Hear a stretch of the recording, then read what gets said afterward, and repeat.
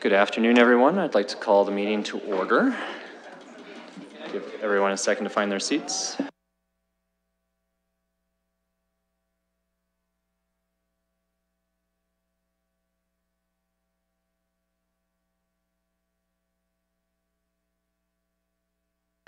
Good afternoon. So to start off, the City of London is committed to making every effort to provide alternate formats and communication supports for Council standing or advisory committee meetings and information upon request. To make a request for any city services, please contact accessibility@london.ca or 519-661-2489, extension 2425. Further, if you require any support for this meeting, please identify yourself to one of our staff. The seats up on the top end of the gallery there, should someone present that requires them, please make sure that they're available. With that, I would look to committee to see if there's any items of pecuniary interest.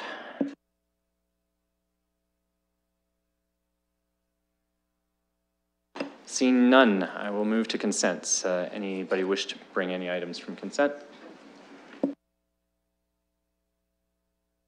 Okay, seeing none, I will take a motion to pass the consents. Moved by Councillor Hopkins, seconded by Councillor Helmer. Any discussion? Councillor Helmer. I just want to say on item 2.1, the affordable housing strategy, I think that's would be really helpful report. I think it's the next step on the road. Obviously a lot of things underway related to this, and I think some way of integrating it together is going to be really helpful. Thank you. Any further comments? Councillor Hopkins. Yeah, I just want to say thank you to staff for the 2.1, the affordable housing, the report coming forward. I'm really pleased to see this, and really looking forward to the draft housing strategy that will be coming to us, I guess, in 2019. So thanks again for the work. It's really, really important to have this. Anything further? From my perspective as well, 2.1 certainly garnered a lot of interest from the community and the media as well. So it shows how important that is within our community. I think this will be something that we really need to embark upon and that the next term of council will need to quickly address. The tools that are identified and how we can access those are well identified within the report. I did have a question. One thing I have discussed kind of one-on-one with a couple members of the administration was with respect to condo conversions.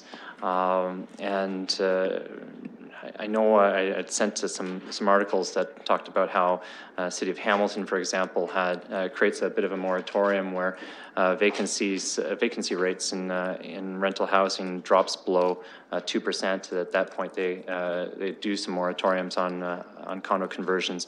I was wondering if that might be something we might be able to explore as well as one of these. Mr. Chair, we're glad to do that, to include that consideration, whether it's moratorium or criteria or whatever the case may be, and just see how that might fit within the context of this overall consideration for affordable housing development. Thank you. I appreciate that.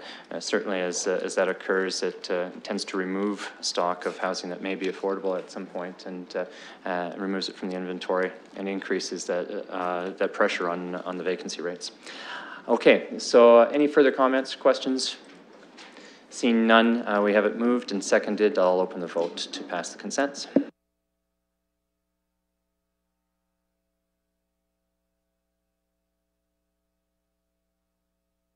Closing the vote, the motion carries 4-0. Okay, next up is item 3.1, which is a delegation from Mr. Levin, the chair of the, and Ms. Hall from the Environmental and Ecological Planning Advisory Committee. Welcome.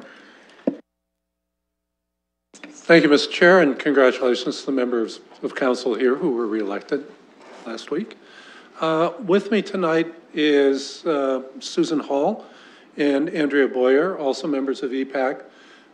Both will speak a little bit about our recommendation that's before you, but I want to speak to that at the end. Ms. Hall was more involved with the development of this brochure, and Ms. Boyer is a PhD candidate at the Advanced Facility for Avian Research at Western, where the document was shared as well. So I'll turn it over to Ms. Hall and then Ms. Boyer, and then I'll come back and ask you what to do with this. Thank you. EPAC has been working on what we call affectionately as the cat brochure for about a year and a half now. And the intent of the brochure was both to keep cats and birds safe. And as the brochure points out, there's a lot of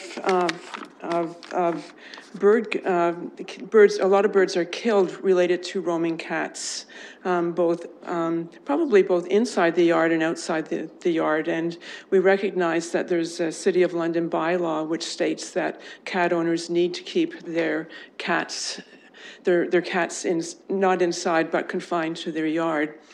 So part of the brochure has been focused on what keeps cats safe, how they can be happy inside, and what cat owners can provide, and what some of the dangers are outside. And when cats are kept in their yard or kept safe indoors, then birds are safer. Birds are safer in their natural environment. And the brochure also points out bird kill related to cats. As part of this process, we presented the brochure at the AWAC and incorporated their suggestions. They were quite enthusiastic about the brochure and were eager to use it when it was produced. Also, it's a fairly timely issue. Last week on TVO, I was listening to the agenda, and they were talking about species at risk and ways of protecting species at risk. And one of the cheaper ways of protecting species at risk, birds, was identified as keeping cats indoors. So thank you. So I'm Andrea Boyer, and just to reiterate, I'm a PhD candidate at Western, specifically under the Advanced Facility for Avian Research. And this brochure was shared with senior faculty, staff, and students at AFAR, Advanced Facility for Avian Research. And just to kind of reiterate that there was a very positive response from the output of this brochure. Specifically, our director and senior faculty members were very pleased with how this outcome of the brochure ended up. So I'm really just reiterating the strong support from the avian research community supporting the fact that it's really important to encourage residents to keep cats specifically within the yard to kind of preserve those declining bird population numbers. Thank you. Mr. Chair, so over the last couple of days, I've had an email interchange with Ms. Heather Chapman from your municipal bylaw enforcement, and her suggestion was to replace the two recommendations that are coming before you from EPAC with a request that it be referred to her area for implementation.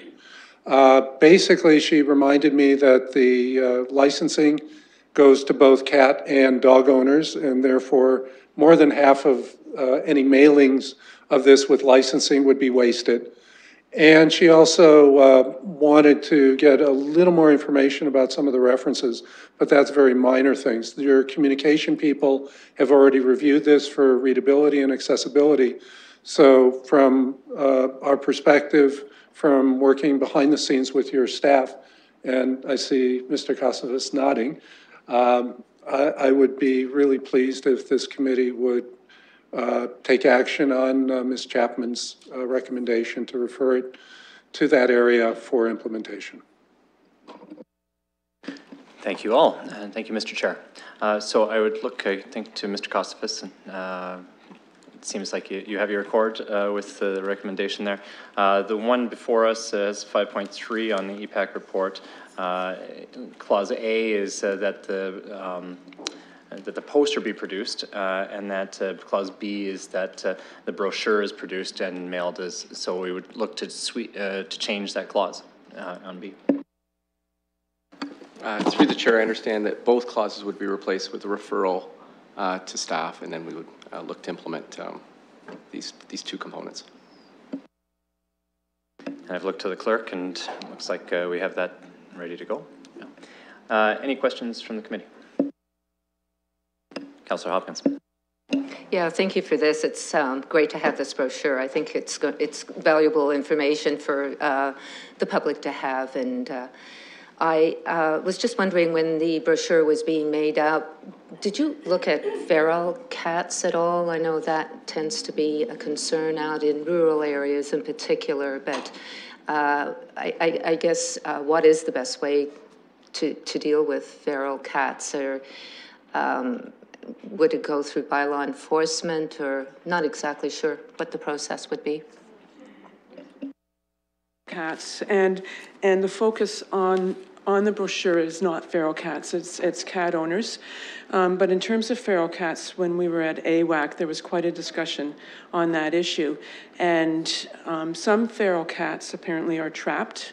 I know also that animal organizations, cat organizations, will foster feral cats and help them go through a transition where they're more comfortable with people and don't wander as much. But the focus is not, we did discuss it, and it was too wide of a focus to include that in the brochure. Okay. Thank you. And maybe through you, Mr. Chair, if I can go to staff, if we can just understand the process, if there is a feral cat in someone's backyard, what is the process? Through the chair, we do have a trap, neuter, release program with ferals, and we do capture them if they're healthy. We will actually neuter, spay, and then release them back into a colony. We also have a feral cat colony even at the Cat Adoption Center, the Catty Shack, in the barn that we house and provide them shelter as well. Thank you. And I guess getting back to the recommendation that is before us, will it go to bylaw enforcement, or what is the process here? Through the chair, yes, it'll go through our bylaw enforcement team. So that's through Horace Katolik, and Heather Chapman is the manager responsible for the animal welfare program. Any further questions or discussion? Okay. Seeing none, the revision is now that the proposed brochure be referred to Civic Administration for implementation. All right, I'll take a motion, receive the report and make the recommendation. Moved by Councillor Hopkins, seconded by Councillor Cassidy. Further discussion? Seeing none, we'll call the vote.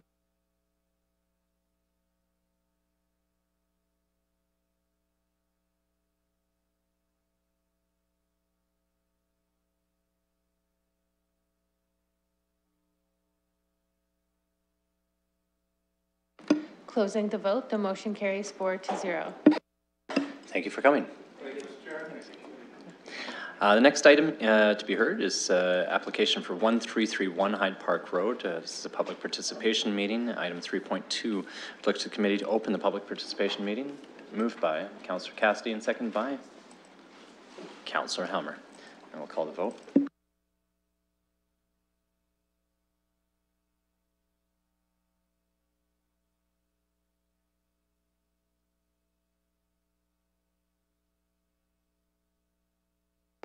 Closing the vote, the motion carries 4-0. Okay, and welcome, Mr. Tomasinsik. Thank you, Mr. Chair. Before I begin, I do just want to recognize Michelle Knierim, who did all the heavy lifting on this application.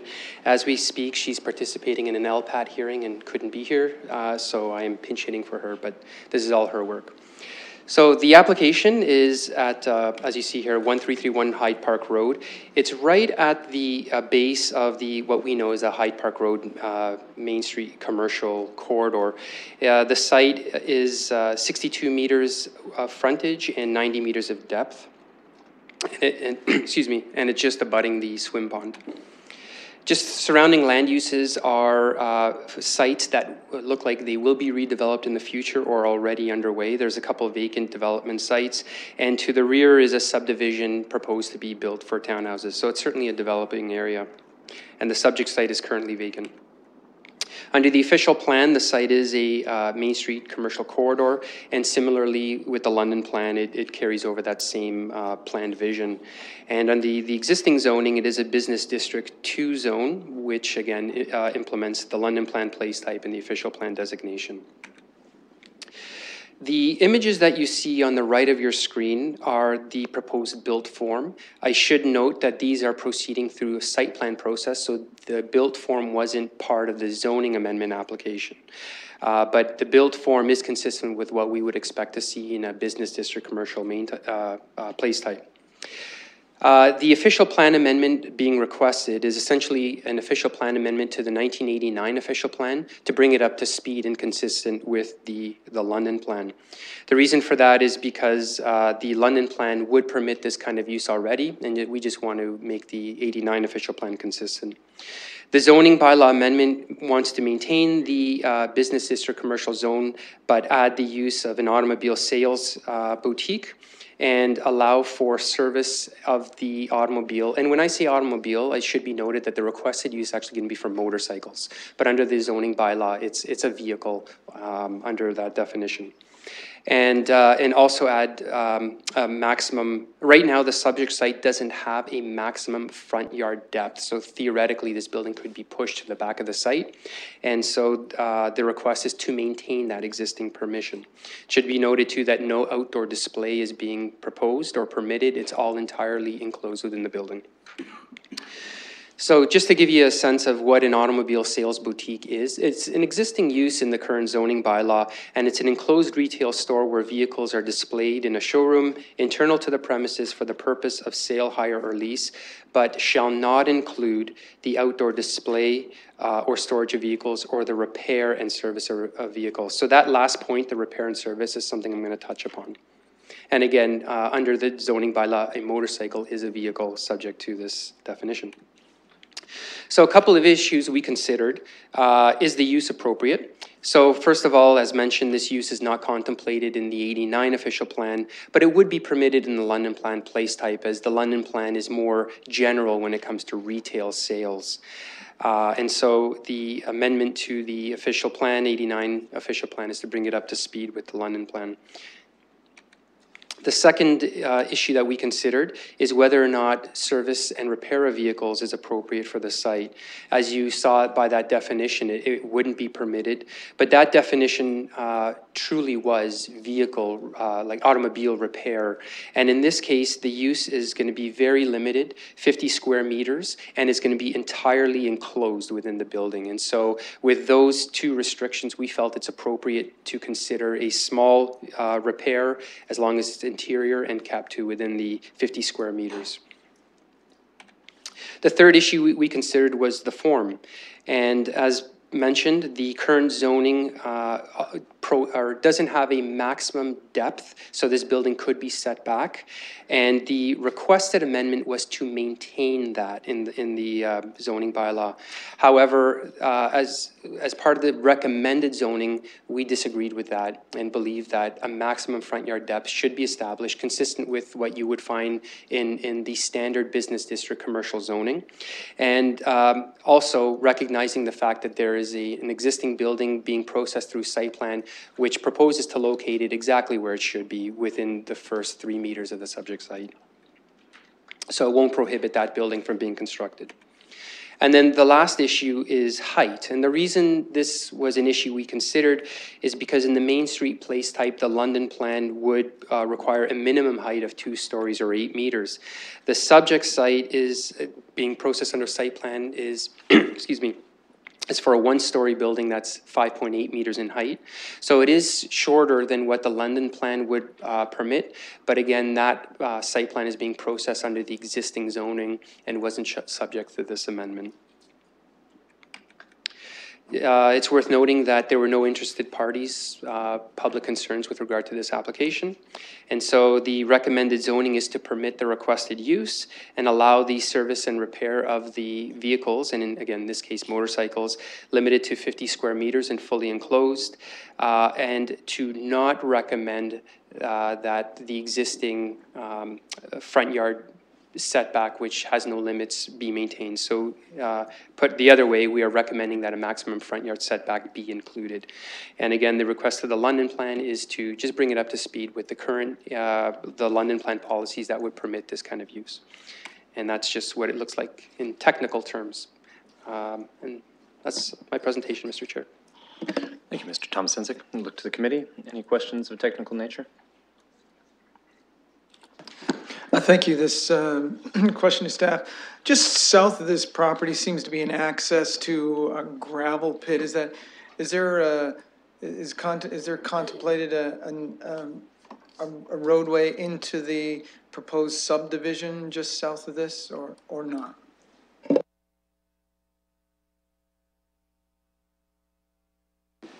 Mr. Chair, I just want to confirm that we're talking about the Hyde Park application and not Crestwood, because that one might be more, it seems like that question relates to that one. Okay, well, I'll have to look at that one to see if it's the case, but no, this is the one right at Hyde Park and the train tracks. It seems just between this property and the stormwater management pond is a little roadway that goes into, well, I guess maybe it's not a gravel pit. It's probably I'm looking at Google Maps, which seems to be,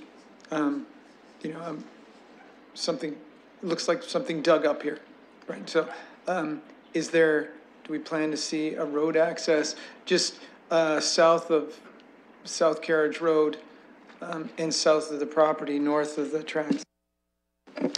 Mr. Chair, we'll confirm that in a moment, if we could just have some time just to review. But I believe it's just an access. If anything, it's an access to the swim pond, but we'll confirm that. Thank you. I think, Councillor Morgan. Well, I'm not an expert, I'm not staff, but I have been out in that area. There is a pathway adjacent to the stormwater management pond that is a walking path that connects to the path across the road to the south. I think that is what is referred to on the map. Behind, it looks like a gravel pit because there's a subdivision being constructed and it's currently under construction. Any further questions? Thank you, Councillor Morgan. Just a quick question to Mr. Tomasinsik.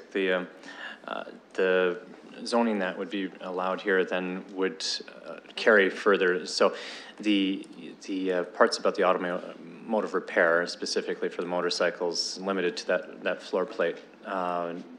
Is there any opportunity then later, should the usage change, to expand that, or is it kind of in perpetuum that it's somewhat restricted in its size?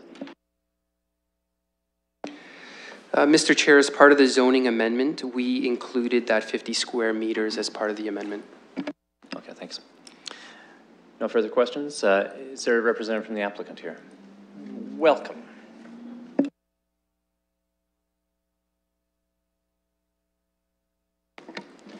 Thank you, Mr. Chairman and committee members. You probably know my name, Laverne Kirkness from Kirkness Consulting, and I'm representing 1331 Hyde Park, Inc. One of the principals is with me, Mark Minnie. I would ask him to stand so that you know what he looks like. He's actually the motorcycle dealer, both BMW and Indian. Now, you see the L-shaped building there, and the central part is, that building is about 16,000 square feet. 8,000 would be this motorcycle retail store, basically, and so out of 8,000 square feet, about 500 would be for this service. It's 500 square feet. It's almost accessory, incidental, subordinate. But in fact, the planning division, in their thoroughness, of course, kind of provided it to be permitted, especially when the definition says you can't. So that's the right thing to do. And we do thank staff for their support, and we hope that you would take it on to council and adopt what they're recommending, which is basically adding this automobile sales boutique to the permitted uses.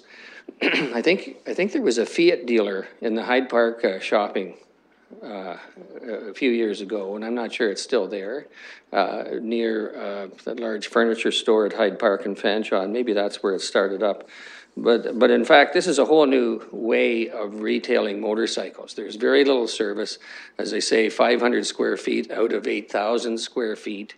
So what's that, 1/10 or something, 1/13? We know that there are other partners in this. You might know the Abruzzi restaurant downtown. Those partners would be using 4,000 square feet here for another restaurant of a similar line. And there's also an office tenant as well. But in terms of trying to fulfill the objectives of the main street of Hyde Park, and we're at the, as Michael said, the base of it, we think that with the building design up to the street and up against the multi-use pathway as well to the south that takes you into the open space area at the back with, I think, a stormwater management facility called 1B1. This building will contribute what it has to making Hyde Park a nice street to walk along and to look in windows and that sort of thing. So we think we've met those objectives, and we, again, appreciate the planning staff support. We would ask if there was any, there hasn't been any public response, but if there is some, we'd like the opportunity to respond if it's relevant. And thank you very much. Thank you, Mr. Kirkness. Any questions for the applicant? Seeing none at this point, I would look to the community. We have 4 microphones awaiting your delegations. Anybody wish to speak to this matter? I'll make a second call. And 1/3 call. Seeing no delegations, I would look to the committee to close the public participation meeting. Moved by Councillor Hopkins, seconded by Councillor Cassidy. Any further discussion? Seeing none, we'll call the question.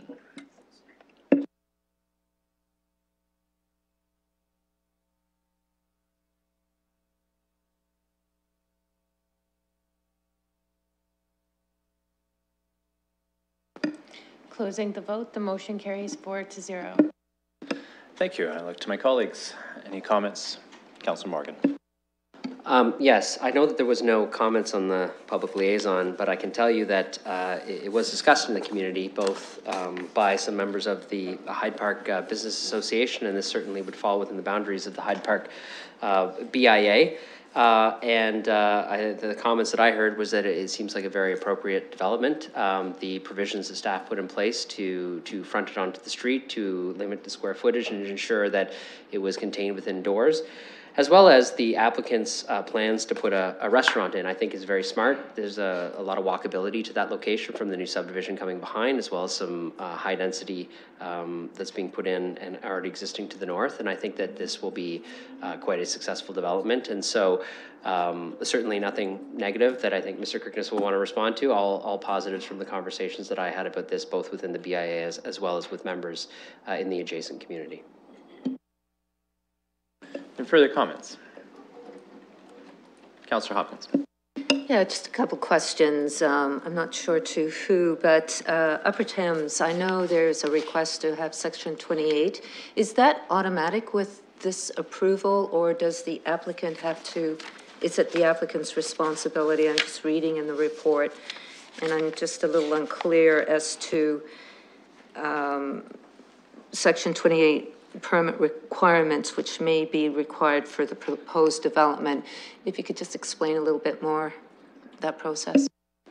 It's part of the site's in a regulated area of Upper Thames, so that triggers the need for a Section 28 permit, of which we have already applied for and got as part of the site plan approval. Thank you for that clarification. And the other question I had, does this, I know it's an auto sales boutique, and just to understand what we are allowing here, I know it's going to be a motorcycle area, or it will be strictly motorcycles, but I would assume cars could also be part of this boutique, and would trucks be allowed as well? No, it's exclusively motorcycles. Thank you for that clarification. Further comments or questions? Oh, Mr. Thompson. Mr. Chair, I should just have a quick look at the zoning bylaw, though, just to see how the term vehicle is defined. Although this use is motorcycles, the definition could allow vehicle or trucks to come in. If I could just have a moment to look at the definition. Thank you.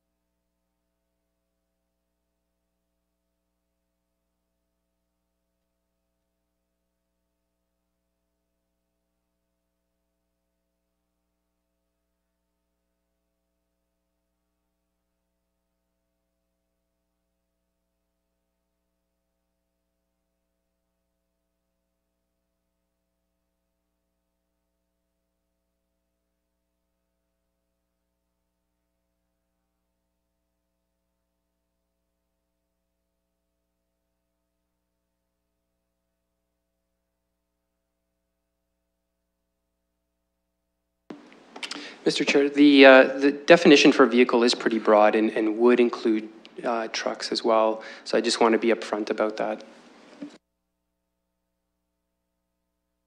Notwithstanding that, the regulations would continue to apply, including the indoor nature of it, no outdoor storage, and the limited square footage of any repair. Thank you, Mr. Thompson. Any further questions or comments? Seeing none, I'd look to the committee for moving a recommendation. Councillor Helmer, staff recommendation, I'd imagine. Councillor Cassidy seconds. Any further discussion? Ken, we'll call the vote.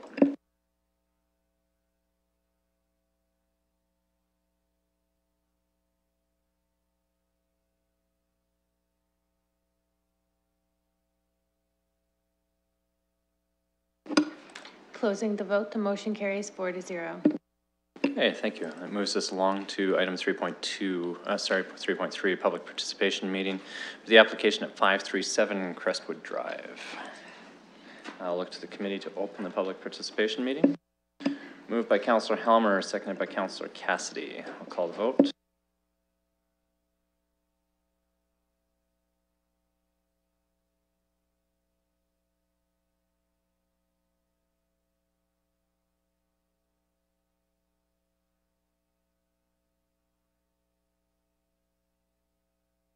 Closing the vote, the motion carries 4-0. Okay, thank you. Welcome, Ms. Campbell. The floor is yours.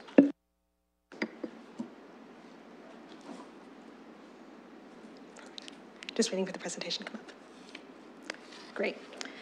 This is a rezoning application for 537 Crestwood Drive. Crestwood Drive extends from Commissioners Road West to Longwoods Road in the vicinity of the Byron Gravel Pits.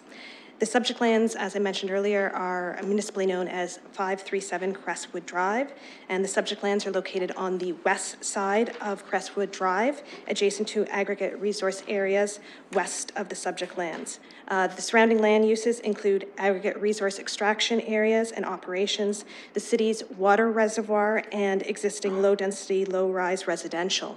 The realignment of Commissioners Road West is planned within the proximity of the subject lands. The subject site is approximately 4,188 square meters, or approximately 1 acre in size.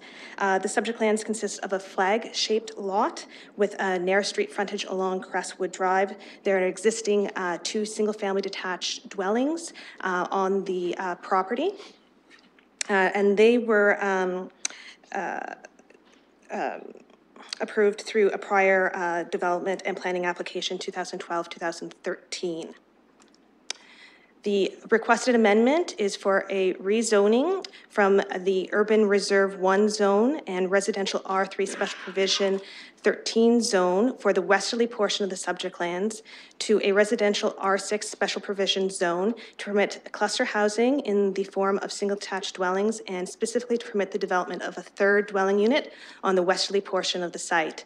The requested special provisions would recognize existing site conditions, which include a reduced minimum lot frontage of 10 meters along Crestwood Drive, a reduced easterly minimum side yard depth of 1.5 meters, a reduced southerly minimum rear yard depth for an accessory building of 1.2 meters, and increased maximum height for an accessory building of 7 meters. The requested special provisions would also recognize new site conditions, and this relates to the addition of the 3rd dwelling unit, which would include a reduced minimum rear yard depth of 4 meters, an increased minimum landscape open space of 42%, and a reduced southerly minimum side yard depth for an accessory building of 1.5 meters, which was previously not recognized.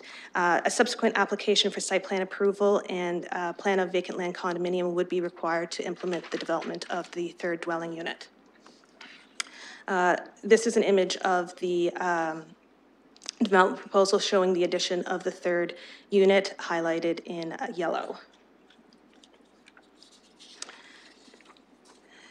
In terms of the planning history, as I mentioned earlier, in 2012, there was an official plan amendment, zoning bylaw amendment, and plan of vacant land condominium by the current applicant, Star Homes Limited, to permit cluster housing and the development of 3 single attached dwellings. At that time, council approved the request to change the designation of the whole of the subject lands and approve the request to change the zoning for the easterly portion of the subject lands with holding provision consistent with the staff recommendation. In 2012, Council refused the request to change the zoning for the westerly portion of the subject lands consistent with the staff recommendation. The staff's reason for the refusal at that time were that the applicant had not demonstrated the separation distance for the westerly portion of the subject lands was satisfactory to protect residential development from the adverse impacts of the adjacent existing aggregate resource extraction activities.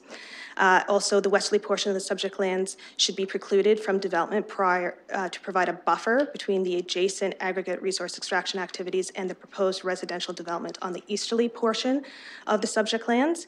And thirdly, that the development should not occur on the westerly portion of the subject lands until a rehabilitation plan was completed for adjacent aggregate resource extraction areas and the site restoration had been completed in accordance with the plan. There was a 2013 removal of a holding provision to remove the holding provisions that apply to the easterly portion of the subject lands, and Council subsequently approved the removal of those holding provisions. The holding provisions dealt with noise impacts and geotechnical studies. From a policy framework, the 2014 PPS, or Provincial Policy Statement, directs that planning authorities shall provide for an appropriate range and mix of housing types and densities to meet requirements for current and future residents. New housing is to be located where there are appropriate levels of infrastructure and public service facilities. New housing should be at densities which efficiently use resources, infrastructure, and public service facilities. Going on, major facilities such as aggregate resource extraction activities and sensitive land uses should be designed, buffered, and separated from each other to prevent adverse impacts and to ensure the long-term viability of the major facilities. Mineral aggregate resource should be protected from incompatible developments that could hinder or their continued use of the resource or expansion of the extraction activities. So consistent with the settlement and housing policies in the PPS, the requested amendment would provide for a range and mix of housing types and densities. It would provide for new housing at a density that would provide for efficient land use, infrastructure, and public service facilities, as well as support active transportation and transit. However, the requested amendment and proposed development is not consistent with the PPS regarding the mineral aggregate resources. In terms of the 1989 official plan, the whole of the property is currently designated low-density residential. In the London plan, the property is in the neighborhood's place type with frontage on a neighborhood street. And as mentioned earlier, the lands are currently zoned residential R6 with a special provision to prevent cluster housing in the form of single-thatched dwellings on the easterly portion of the site. And on the westerly portion, the lands are currently in the Urban Reserve 1 zone. The requested amendment to permit cluster housing on the westerly portion of the subject lands, in particular, a single attached dwelling, 1 story in height, conforms to the range of primary permitted uses and the intensity of development contemplated in the low density residential designation and in the neighborhood's place type. However, there are also policies for specific residential areas, specific to lands in the vicinity of the Byron gravel pits that would apply here. Those policies speak to prior to rezoning within 300 meters of an extractive resource area or aggregate industry, a noise and dust impact study shall be completed. Residential subdivision shall be phased to maintain maximum separation distance between residential development and extraction operations. A minimum separation distance of 150 meters should be provided between residential development and the limit of extraction. And any deviation from this minimum separation distance, that's the 150 meters, should be on the basis of studies which demonstrate the deviation is satisfactory to protect the residential development from adverse impacts. These policies have been carried forward into the London Plan and are found under the environmental policies, natural resources, specific policies for aggregate resources that relate to the Byron gravel pits and adjacent lands.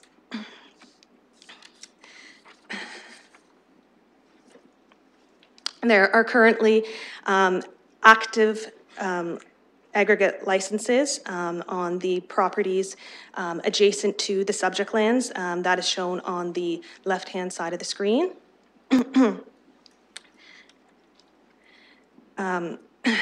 In May 2018, email correspondence was provided to the applicant's agent prior to accepting the application, indicating that the studies provided in support of the application did not conclusively demonstrate to staff that the proposed residential development could meet the minimum separation distance required between the limit of extraction and the new residential development.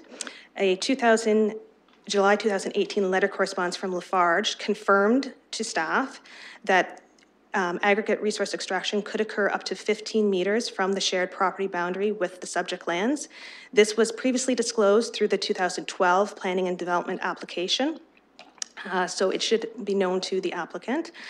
July 2018, email correspondence was provided to the applicant's agent requesting confirmation that the proposed residential development could be appropriately protected from potential impacts and hazards associated with the aggregate resource extraction activities. Staff ultimately had to rely on previous studies that were submitted as part of the 2012 application. No new studies were provided as part of the current application. Just to highlight some things from the previous studies. In terms of the 2011 noise and vibration impact analysis, RWDI, who was the consultant who prepared it, predicted no adverse noise impacts based on previous studies in the Byron gravel pits, which had demonstrated noise compliance at locations closer to the aggregate resource extraction activities than the subject lands. RWDI therefore concluded that the subject lands would also be in compliance. As a precaution, RWDI recommended warning clauses registered on title. In 2012, the 2012 staff report indicated that noise compliance needed to be confirmed through site-specific readings.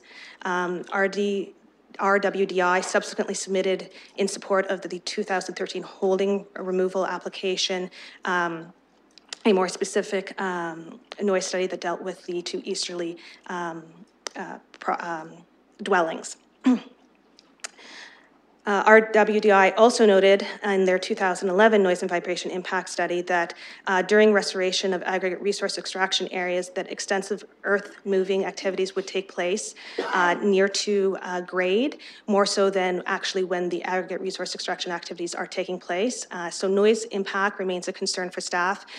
There were no specific studies that dealt with the impacts directly for the westerly portion of the subject lands. And again, the issue of whether there are noise impacts as a result of restoration has not been dealt with in detail. In 2011, a dust impact analysis was also prepared by RWDI. It concluded that periodic occurrences of dust impacts would be moderate to high, similar to other experience of nearby existing residential properties. RWDI recommended warning clauses registered on title. That was supported by staff. In 2011, there was also a stable slope analysis by EXP. EXP delineated an erosion hazard limit slightly inside the westerly rear property limit of the subject lands.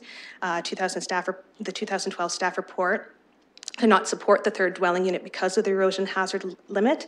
The 2012 staff report recommended the westerly portion of the subject lands be precluded from development to ensure sufficient land was adjacent to the steep slope hazard to accommodate final restoration, and development only be considered after the rehabilitation plan and restoration activities have been finalized.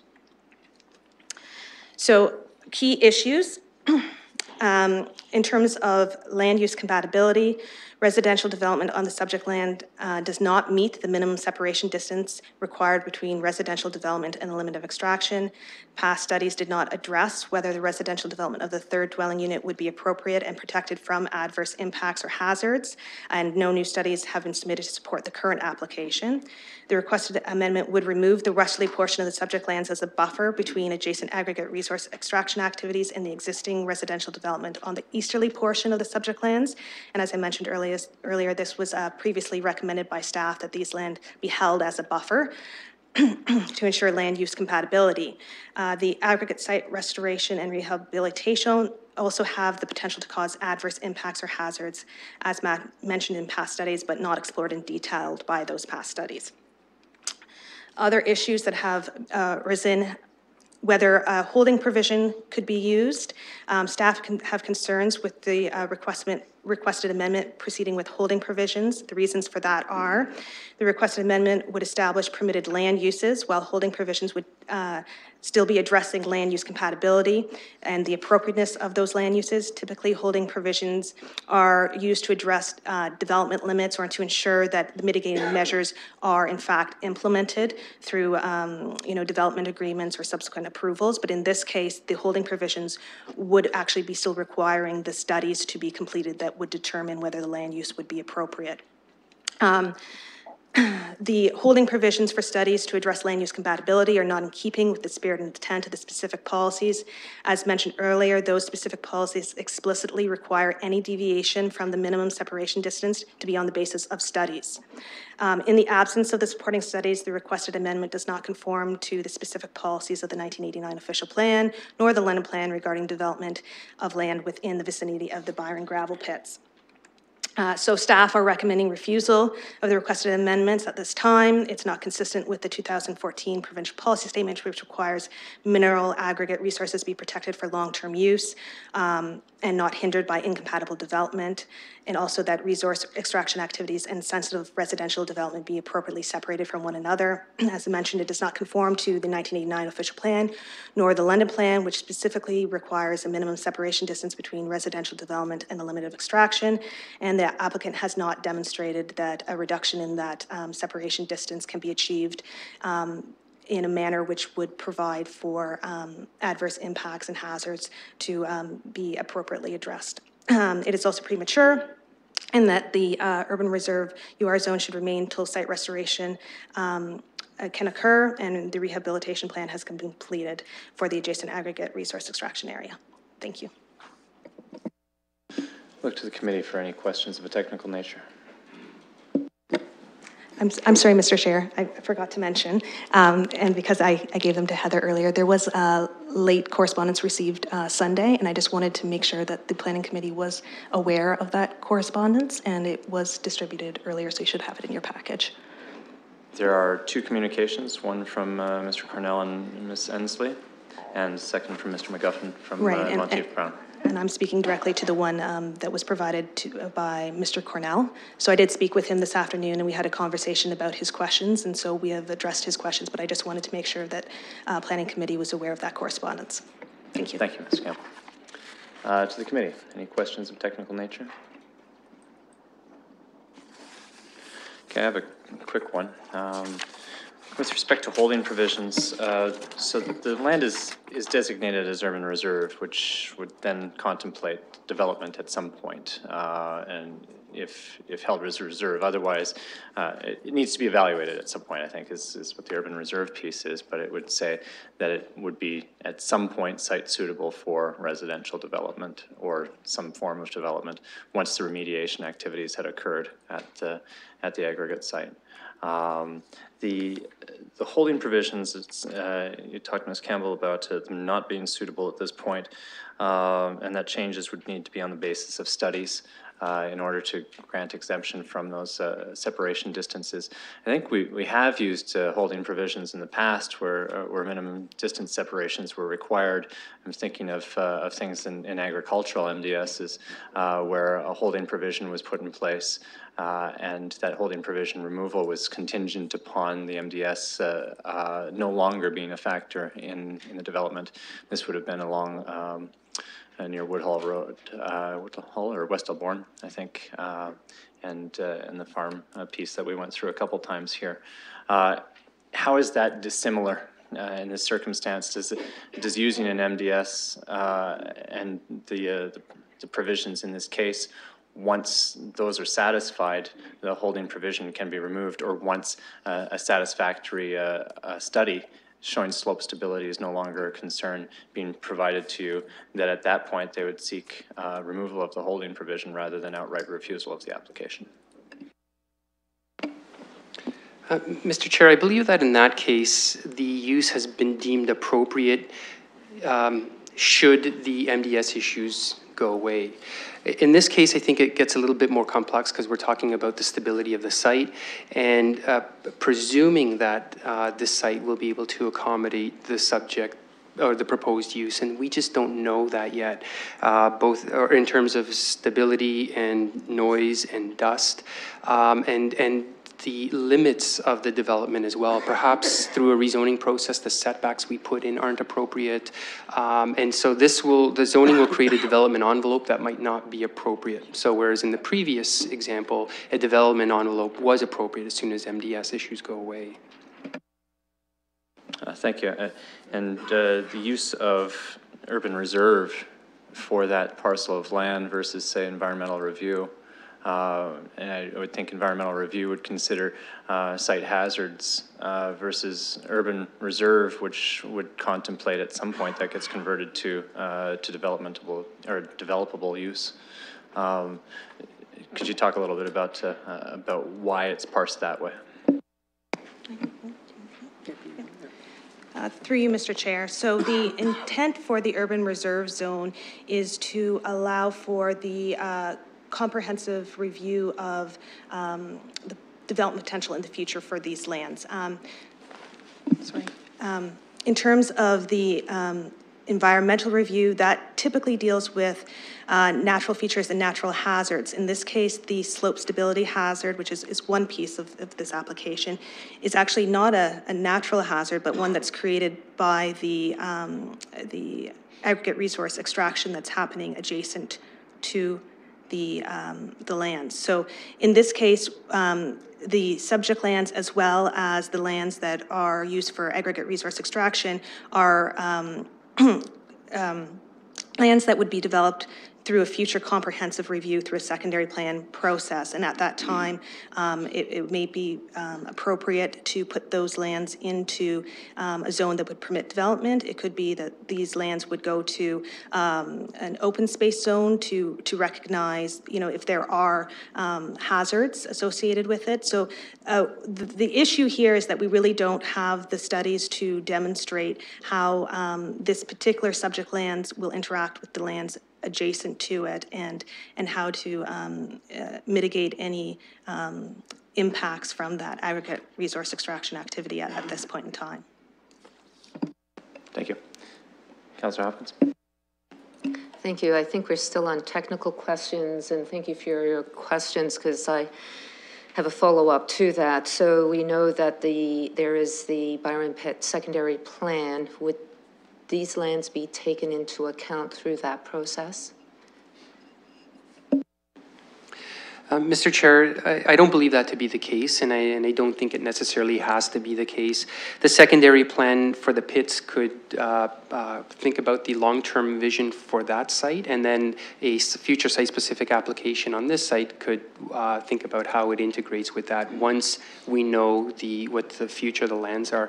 At this point, Lafarge still has a license for that area, and there are what's the word I'm looking for? They're willing to continue to use that license, and haven't really given us a reason to believe that they're going to give up that license anytime soon. So we have to proceed with it. So that's a long way of saying this site doesn't have to be part of the secondary plan. But once we know what that secondary plan is, we can start planning for the use of this site on a site-specific basis. Councillor Van Holst.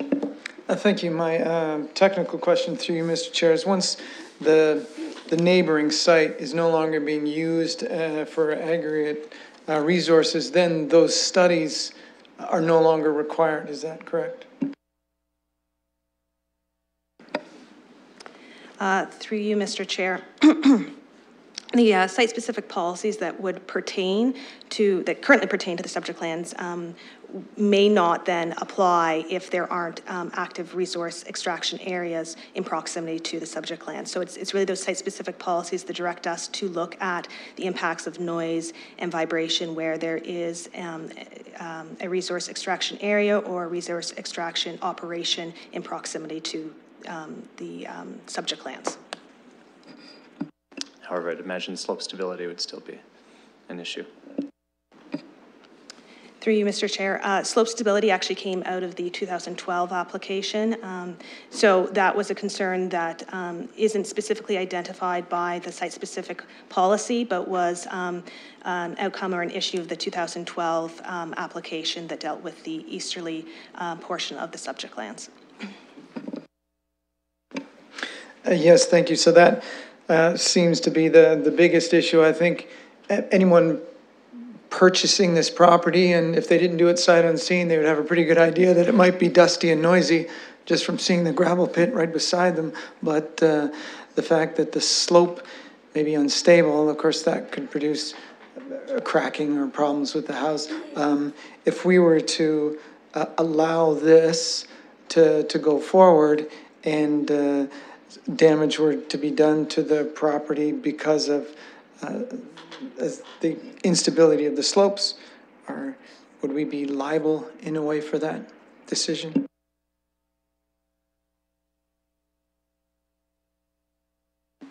Mr. Chair, I don't think we're qualified to answer that question, but perhaps if legal can provide an opinion on that, that would probably be more helpful. I don't see legal here right now, so I would imagine that would be a question that we could hold until subsequent time. Okay. Any further questions of a technical nature? Seeing none, I believe there's a representative from the applicant here. Mr. McGuffin, welcome.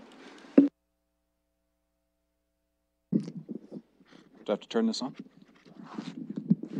There we go. Good evening, Mr. Chair, members of committee. Thank you. Jay McGuffin, Vice President, Principal Planner, Monteith Brown Planning Consultants. Further to the correspondence that I circulated earlier this afternoon on behalf of the applicant who is here with me this evening, Mr. Starcevic. He's the owner of the remaining part of the property, and this is the lot that he's looking to actually construct his retirement dwelling onto. So further to the councillor's last comments with regard to being aware of the existing situations, I can assure the committee that Mr. Starcevic is very actively aware of the situation. As mentioned, the request is to rezone the property from Urban Reserve 1 to an R62 special zone. And that's the same zone that applies to the remainder of this particular vacant land condominium. So that includes all the lands to the east that are included in this proposed 3-unit condominium development. As a result of recent conversations with city staff, we've proposed the same 2 holding provisions that were recently applied to those lands to the east of this particular site, being units 1 and 2, and that's the H145 and H146, dealing with the requirements for geotechnical reports and noise studies to be completed to ensure that the site is appropriate for development. What wasn't mentioned was the pre-consultation meeting that was held back in March. We had a pre-consultation meeting with a different planner, and kudos to Ms. Campbell. She has come on to a rather lengthy planning process, so she is fairly new to what has gone on, and she has developed a very comprehensive report based on the previous happenings of this development application since it first started in our court in 2010. But actually predates that by many years as well. So there's certainly been a lot of work underway, and our client has been patiently waiting for events that are occurring within that Byron gravel pit to subside to such a point that he's able to proceed.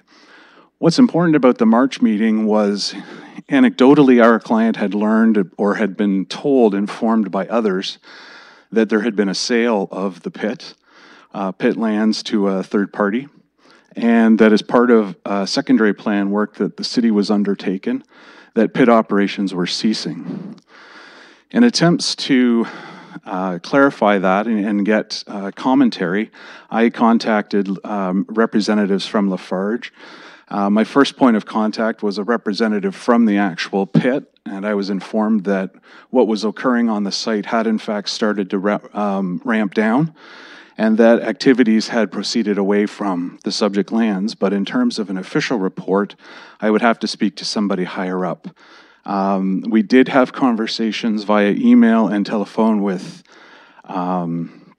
Another gentleman, his last name is escaping me, first name is Luke. He's the same individual who has made correspondence on behalf of Lafarge to the city, and had identified that the only information he could provide me was that the license for the pit includes extraction within 15 meters of the boundary of the license. Of interest to that, I've provided some aerial photography that shows various areas around the various pits that are licensed within the Byron Gravel Pit that identify numerous developments that are within 15 meters of the limit of the pit. So clearly there are areas of the pit where development has been permitted historically to occur within close proximity to what would be a 15-meter distance from the pit. With regard to our previous studies, the most difficult component was identifying for our noise consultants where the active area of the pit was. This was the area that the noise consultants were looking for in terms of being able to define their acoustic study to understand what the limits of noise exposure would be to effectively provide for recommendations on mitigation.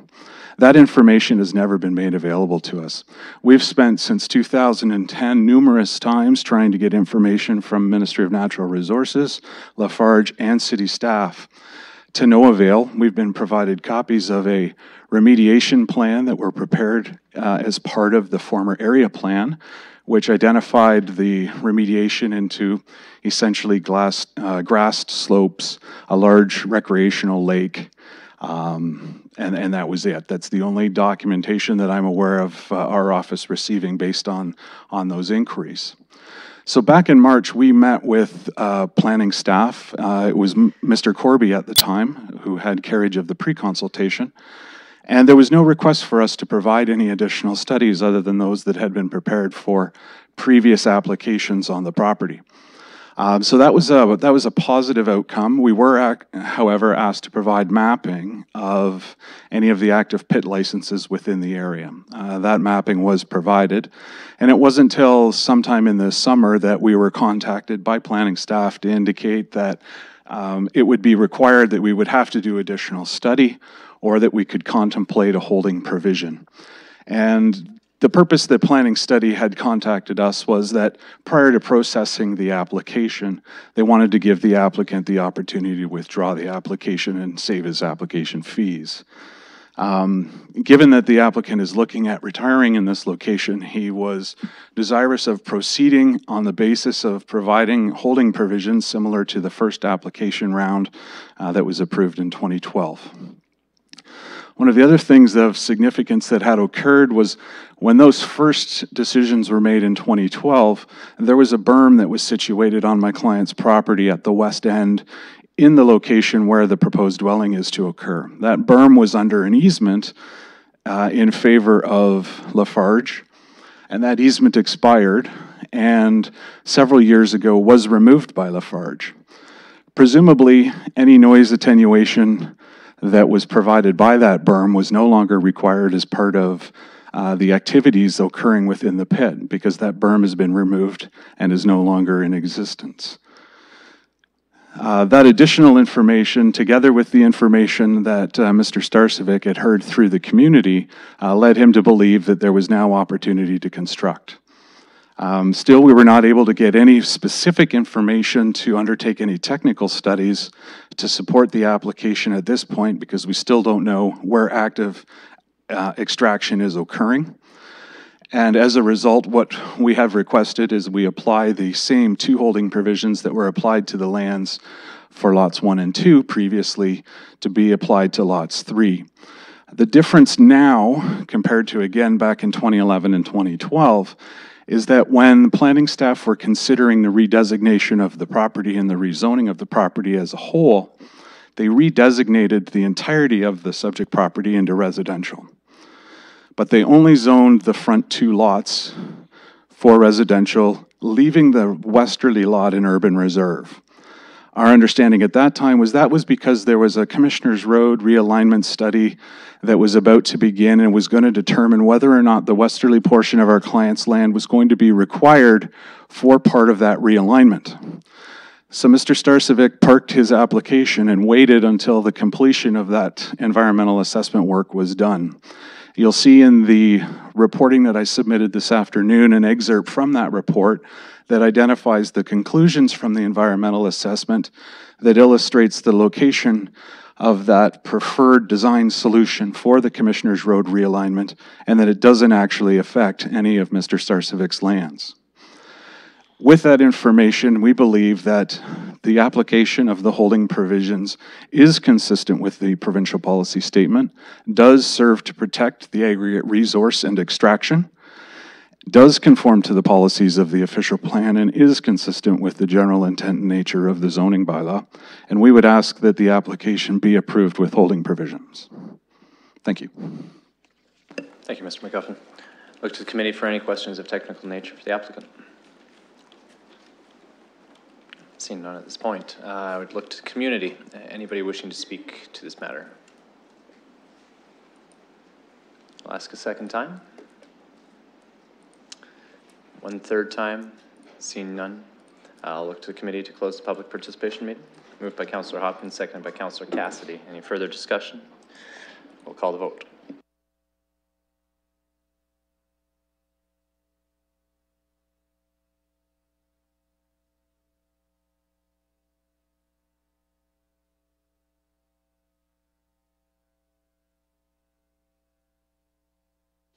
Closing the vote, the motion carries 4-0.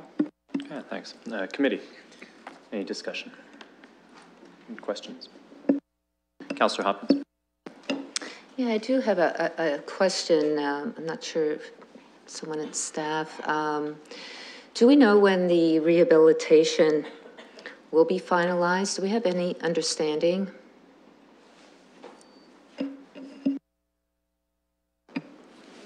Through you, Mr. Chair, I do not know of any specific timing for the rehabilitation. There was a rehabilitation plan that was completed in, I believe it was 2006, but whether that would be the final rehabilitation plan, I believe it's an interim plan. As Mr.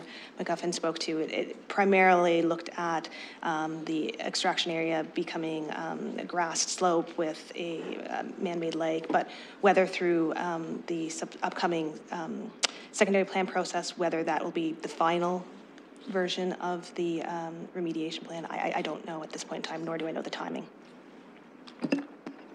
Councillor Hopkins. So through the secondary plan process, we'll be able to determine if the pit is no longer being used.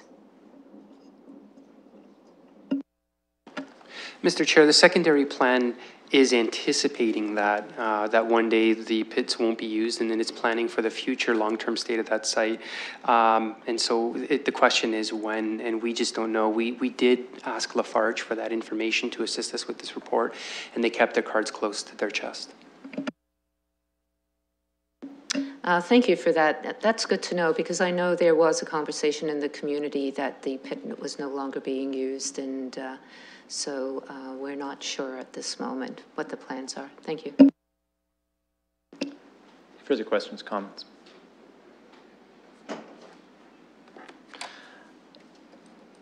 Councillor Van Holst. I guess my comment is I don't really have a problem with it being built. Somebody would like to have a retirement home, I'd like them to have one too.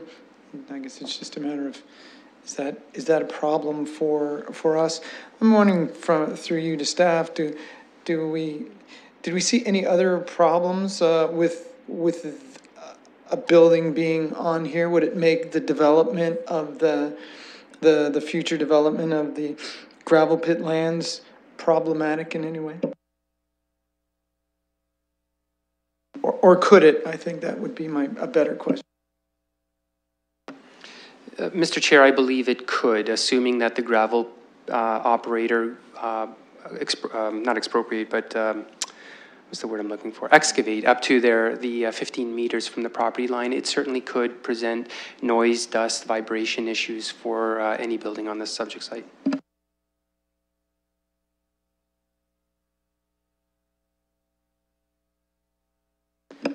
I think this ends up being a challenging file, mostly because for a few reasons. One, the proximity of other developments nearby. I'm wondering, I mean, the two adjacent properties on the same property lot, or two adjacent units on the same property lot that are currently there, is there a material difference in the impacts that those two would be subject to compared to this third? Recognizing that it's close, the one part in this talked about the slope stability question, but that was, in Ms. Campbell's last answer, seemed to be just part of it. The noise, dust, vibration are all components that would be revisited upon the site remediation as well. So as soon as any machinery came back in to do remediation, those other two units would be subject to those same impacts, I would imagine. At that proximity to the extraction line at 15 meters, there's a slope there. In taking a look at Mr. McGuffin's submission, even just the demonstration of where the alignment of an example of where the Commissioner's Road realignment would happen, it doesn't look like there's an anticipation of a rehabilitation of the slope that is adjacent to that property. It even kind of demonstrates that slope being maintained there without rehabilitation. That's on page 2 of Mr. McGuffin's submission there. So I guess I'm trying to navigate through this a little bit. I can appreciate where those concerns are from the geotech side and from the adverse impact side of things, but also recognizing that that we have identified through Urban Reserve and have contemplated at some point that there would be further development of this site potentially, and even allowing road alignments in there that show future development. We can do the refusal outright. It sounded like the discussion there was to try and figure out how to pull back from the application to save the application fees for the applicant in this circumstance. Holding provisions help to accomplish that as well. Outright refusal means that there's another kick at the can once Lafarge surrenders its licenses, if and when in the future. Is that correct?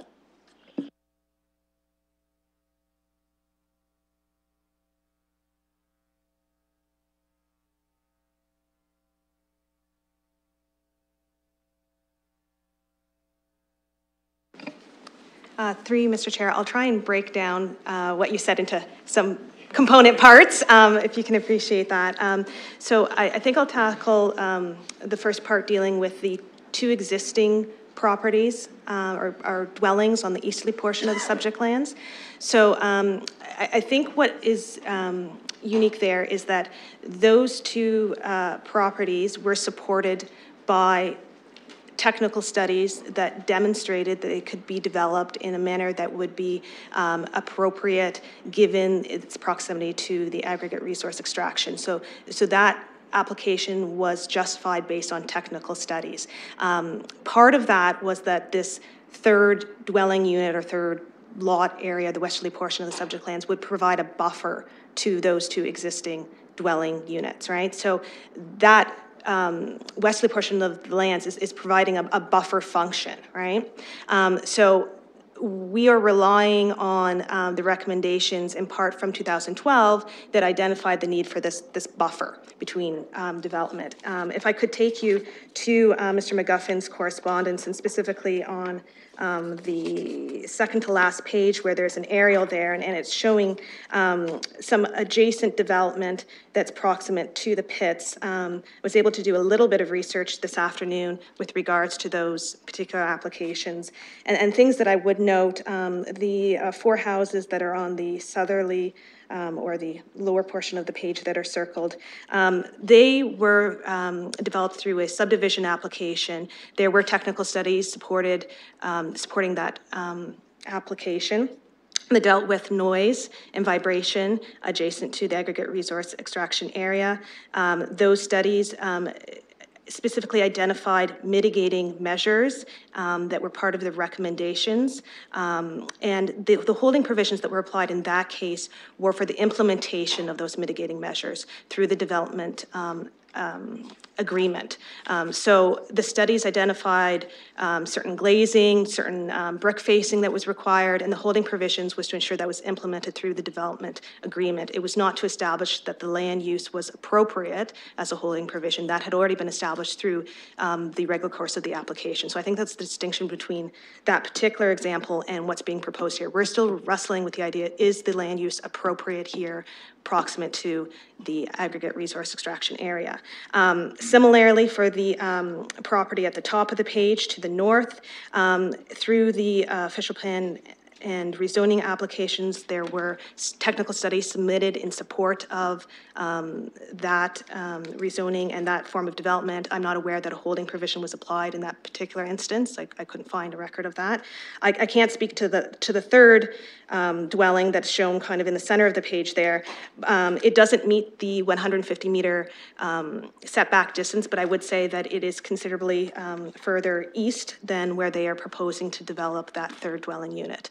And that is similar to the properties on either side of the subject lands. The actual development is further east than what the applicant is proposing right now. And so the balance of the rear yards would provide that buffer function to, I guess, the rear face of the dwelling unit. Whereas in this particular instance, they're actually looking for the third dwelling unit to be very close to the westerly property line, much more so than the adjacent development. With regards to your question that dealt with the EA process for the Commissioner's Road realignment, I'm not directly involved in that, but I would expect through the EA process that they would have looked at least on a preliminary level, slope stability and the need for how that would be addressed through that process, and there would be a detailed design around that. What I would say is that the provincial policy statement requires that there be a remediation plan by those that are extracting aggregate resources and that be carried out. So the remediation would occur. And then subsequent to that, there would be, the potential for the road realignment. But again, that's something that, from a timeline, my understanding is could be a number of years out.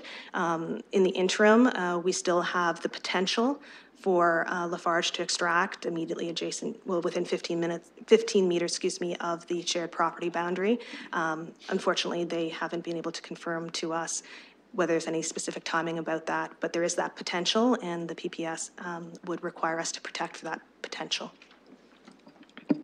Thank you, that's helpful. And the remediation plan itself from 2006, I imagine, is a Lafarge remediation plan and could be subject to any changes that might be associated with an EA for the Commissioner's Road alignment. I can't speak directly to that. Again, that's not the realignment EA process is not a project that I'm directly involved in. So. Sorry, perhaps to be clear though, the 2006 remediation plan may not be the final plan. There may be a subsequent one or an update. Through you, Mr. Chair, that could be a possibility. Thank you. Look to the committee for any other questions. Councillor Hopkins. I think the more we discuss this, the more confusing it becomes. I want to talk about the road realignment. So we've just had an environmental assessment on the road alignment. And I'm just looking at it from, if we can allow a road to go through this area, I'm not sure what the concern, or I hear what the concern is, but could we not put measures in place to make sure that when development does occur, that mitigation, just like in the other developments near the edge of the pit have occurred, that the applicant put those in place? It may sound like a silly question, but if we know a road's going by, why could we not do that for a house? Mr. Chair, it's not a silly question, by the way, because we struggled with the same things. And the challenge that we had is, what are the certainties that we know? And at this time, there are limited certainties. So I was just speaking with Mr. Al-Mahoun as well about the EA, and that road project is a 2037 project, so it's still a long way away. And one of the questions I asked, and we're a little bit uncertain about this, is if extraction continues, and especially up to 15 meters of the property line, how does that impact the EA? And again, we're just not sure. Until we know, until Lafarge surrenders that license, and again, we just don't know, I think any presumptions about what's going to happen to this pit is just that, it's a presumption. And so I'd rather deal in certainties, and I'm short of that at the moment.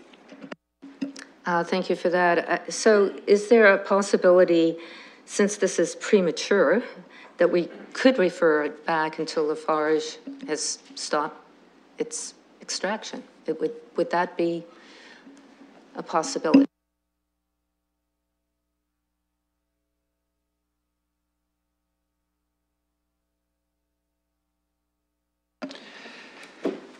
Mr. Chair, that's something that certainly Council can do. We're still struggling, though, with the timing of that and how long we could refer this back for. One of the things we're concerned about, that as the London plan comes into force, we don't want to continue dealing with 89 plan applications, and I'd have to just confirm whether or not this is one of those, but we want to make sure we're only dealing with one official plan and not dealing with two, and as long as we keep going in the future with referrals, we might still be juggling with two applications. And theoretically, it could be referred back to staff for a decade or so. I think, Councillor Hopkins, one of the challenges with this is that the referral back is usually for some sort of activity, not to just be kind of held in perpetuum until some sort of conditions change. So I think we need to dispose of it one way or the other. I would look to the committee if there's any further discussion or questions to ask them and bring them forward, or I would look for a motion to some effect.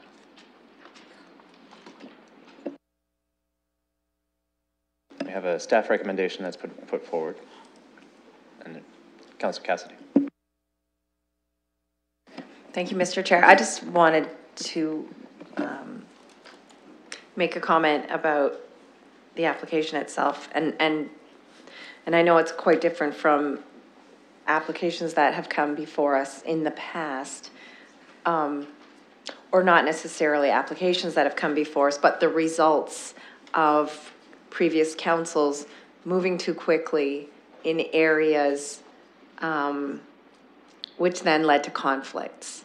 And so I know we've had different issues before this council, especially where there's urban and rural conflict, and while this is different, I can foresee that the same sort of repercussions if we were to not go ahead with the staff recommendation on this, and that concerns me. You know, I worked for many years in Toronto, and one of my clients in Toronto was Bombardier, and just as I was coming back to London, there were a number of residential homeowners in the area that had begun to complain about the noise and activity at Bombardier, even though that plant had been in operation for a number of years. So we run into these kinds of conflicts, and it's fine for us to say, well, it's okay for us to move ahead with this. This activity will be coming to an end at some point. But I'm just very wary of taking that sort of position, and I'm in favor of the staff recommendation, and I would be happy to move that. Thank you, Councillor Cassidy. Look for a second for that motion. Councillor Helmer. Okay. Any further discussion? Seeing none, we'll call the vote.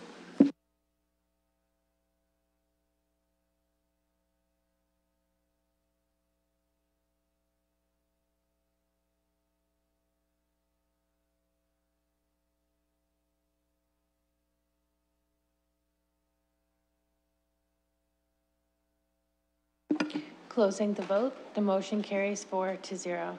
Okay, thank you. That brings us over to item 3.4, which is a public participation meeting with respect to 324 York Street. I'll look to the committee to open the public participation meeting, moved by Councillor Cassidy, seconded by Councillor Hopkins. I'll open the vote.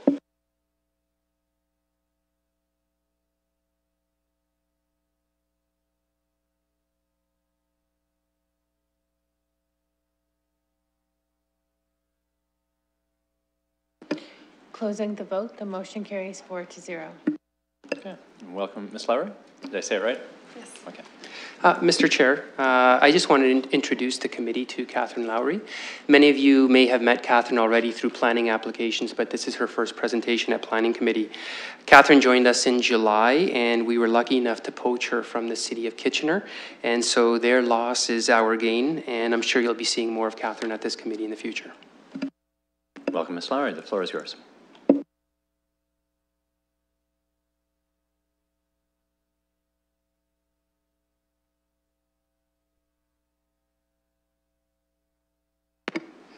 Thank you, Mr. Chair, and thank you, Mr. Tomaszynski. So the subject property is 324 York Street.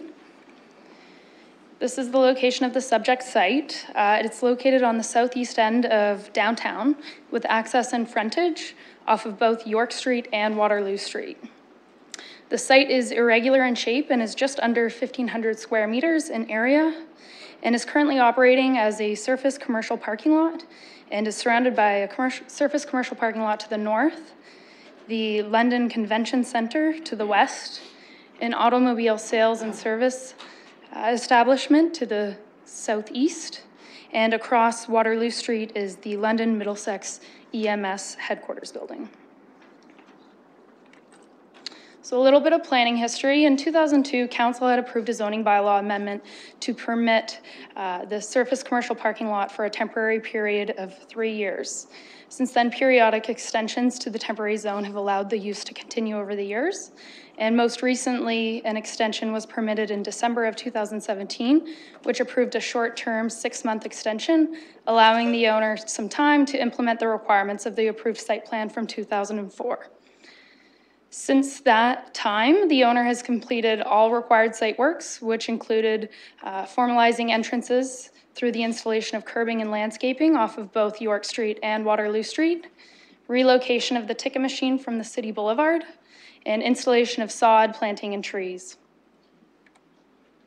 So these photos here show the subject property from both the York Street frontage and the Waterloo Street frontage.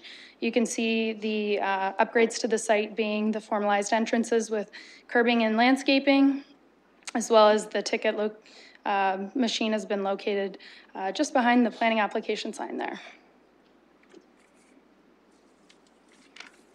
So the property is located within the downtown area designation of the 1989 official plan, as well as the downtown place type in the London plan. The existing zoning is a holding DA1 zone with special provisions, as well as permissions for height and density, and the temporary use T71 zone, which permitted a temporary surface commercial parking lot for 6 months and has since expired on June 12, 2018. So the requested amendment is to extend the temporary use T71 zone to allow the site to function as a surface commercial parking lot for another temporary period of 3 years. However, the recommended amendment is to extend the temporary use T71 zone for a shorter term period of 6 months in order to allow users of the surface commercial parking lot to find alternative parking arrangements. So some policy context, starting with the provincial policy statement.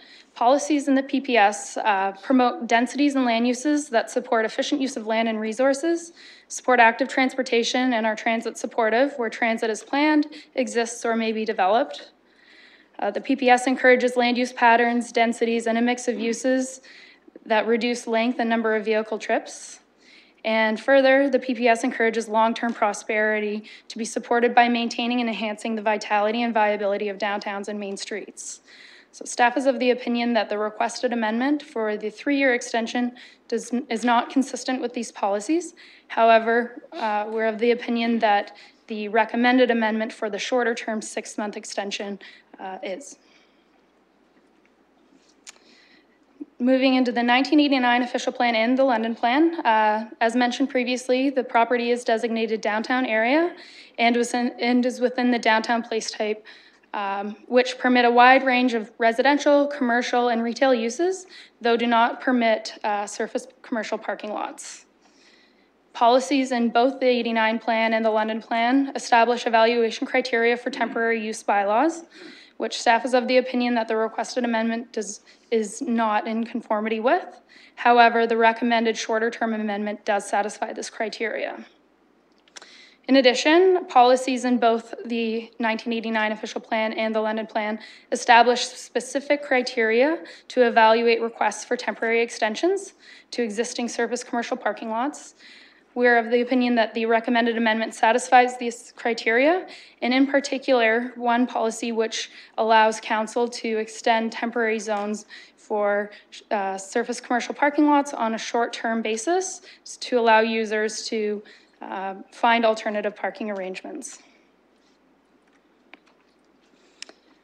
The property is identified as an underutilized site in our Move Forward London's downtown plan.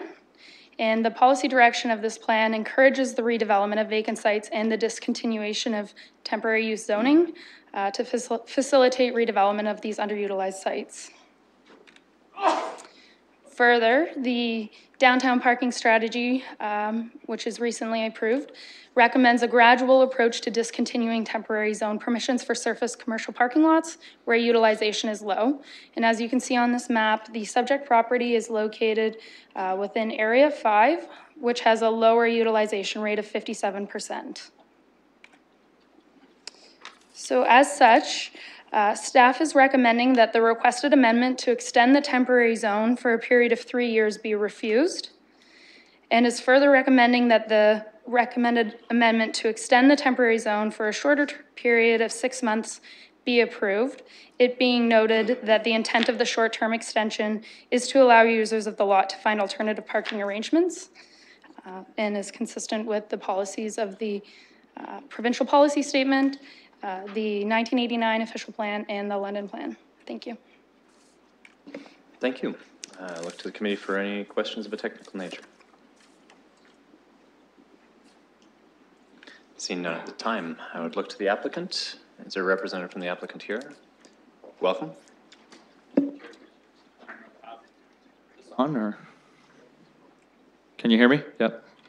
So just want to say a few things here in support of our application. So this application came through in December of 2017, and we were granted a 6-month extension to permit the 2004 site plan improvements to be made. While we acknowledge these improvements should have been done previously, had it been made clear to us that there would be amendments to the official plan, the London plan, and the downtown plan that would implement criteria to militate against the extension of the temporary zoning designation, our client likely would not have undertaken such works, which has now made the parking lot more permanent. Secondly, the planning report in support of the December 2017 committee meeting, which I previously referenced, was supported heavily by the rapid transit plan as justification for declining our 3-year extension. There is no mention of this rapid transit plan in the planning report for this committee meeting, but is largely reliant on the new criteria enacted to consider these temporary commercial parking lots. I'm not aware of the current status of the rapid transit plan. Lastly, the lot immediately to the west of our client's lands is also a commercial surface area parking lot that's owned by the city. The temporary zoning of that property, the city property, expired in January 2010, and it does not appear to be receiving the same scrutiny that our client's property is receiving. That's all. Okay, thank you. Could I get your name and who you represent? Yeah, my name's Mr. Patrick Clancy. I'm from Mackenzie Lake Lawyers on behalf of the applicant, Burdell Properties. Thank you, Mr. Clancy. Any questions of a technical nature for the applicant? Seeing none at this time. I look to the community. Anyone wishing to speak on this matter? I'll ask a second time. And 1/3 time. I see none. I will take a motion to close the public participation meeting, moved by Councillor Cassidy, seconded by Councillor Hopkins.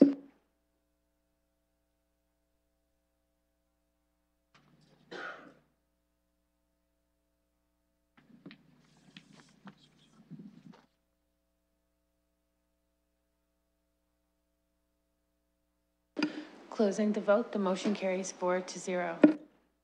Look to the committee for questions or discussion.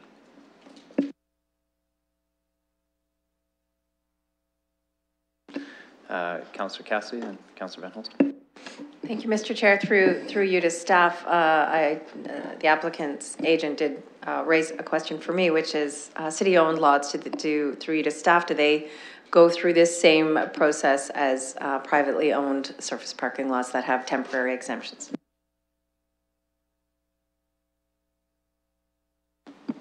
Mr. Chair, any site that's not grandfathered would require the zoning bylaw amendment to be processed through planning services. So through you, Mr. Chair, is the city-owned lot immediately west of this lot, is it a grandparented lot, or have we seen that come forward for an extension?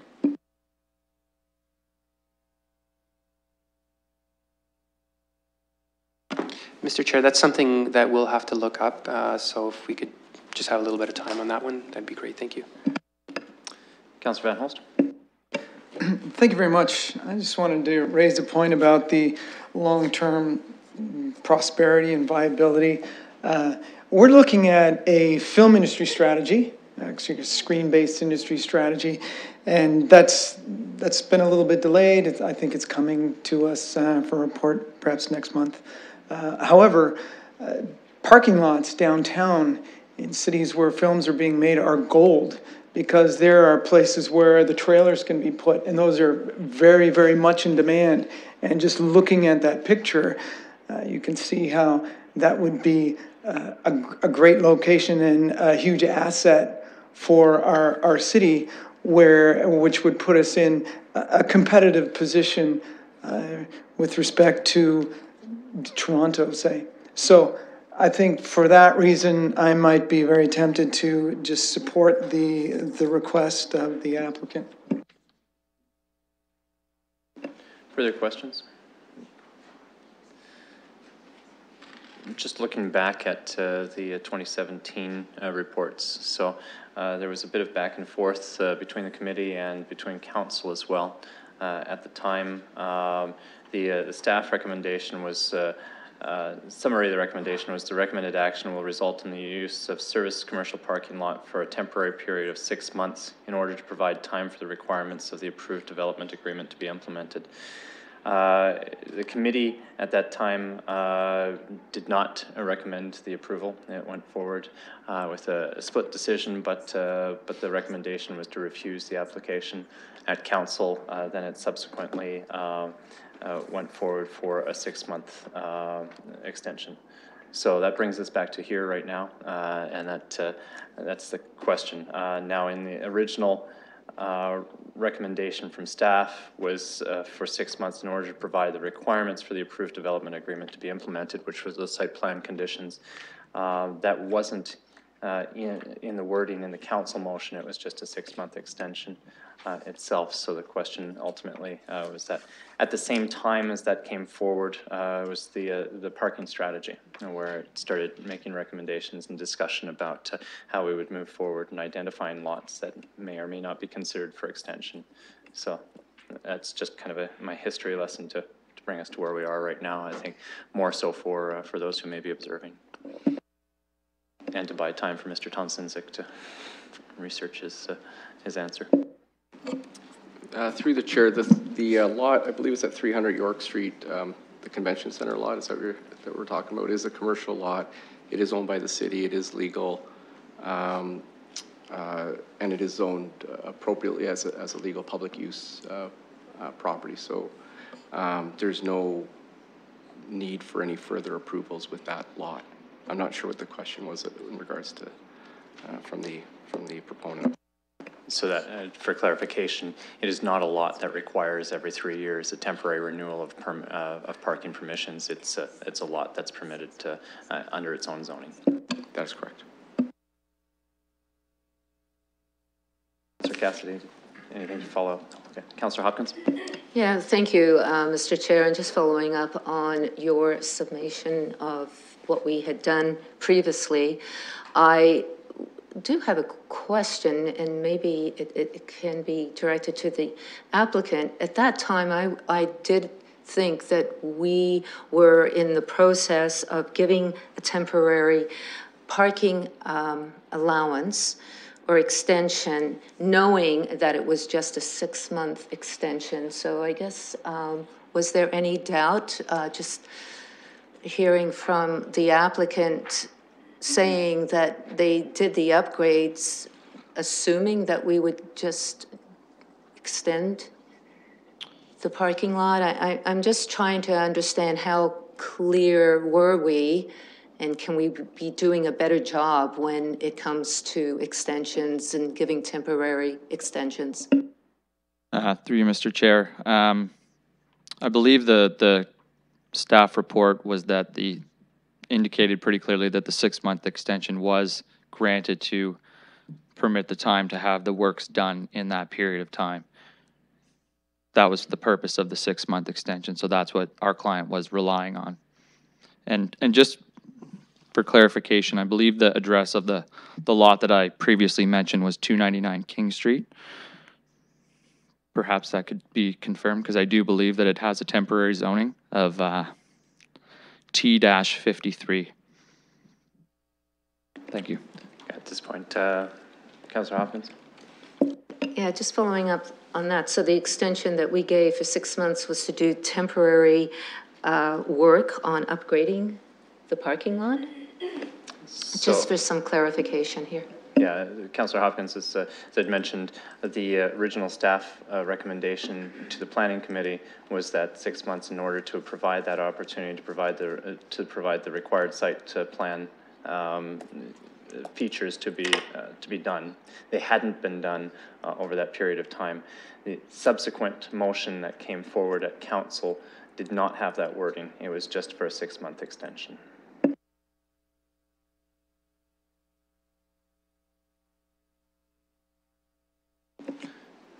Councillor Van Holst. So then, for clarification, it does seem like we had asked them to make these improvements. We gave them 6 months to make these improvements, and then at that point, we would expect that they would be able to keep running the parking lot, but we actually did not officially ask them to make those improvements. They just did it on their own, and at this point, their 6 months extension is up. This is where we are. Councillor Cassidy. Thank you, Mr. Chair. So to be clear, they were asked to make these improvements in 2004. And I recall the meeting very well when this issue came to us. They chose not to make these improvements since 2004.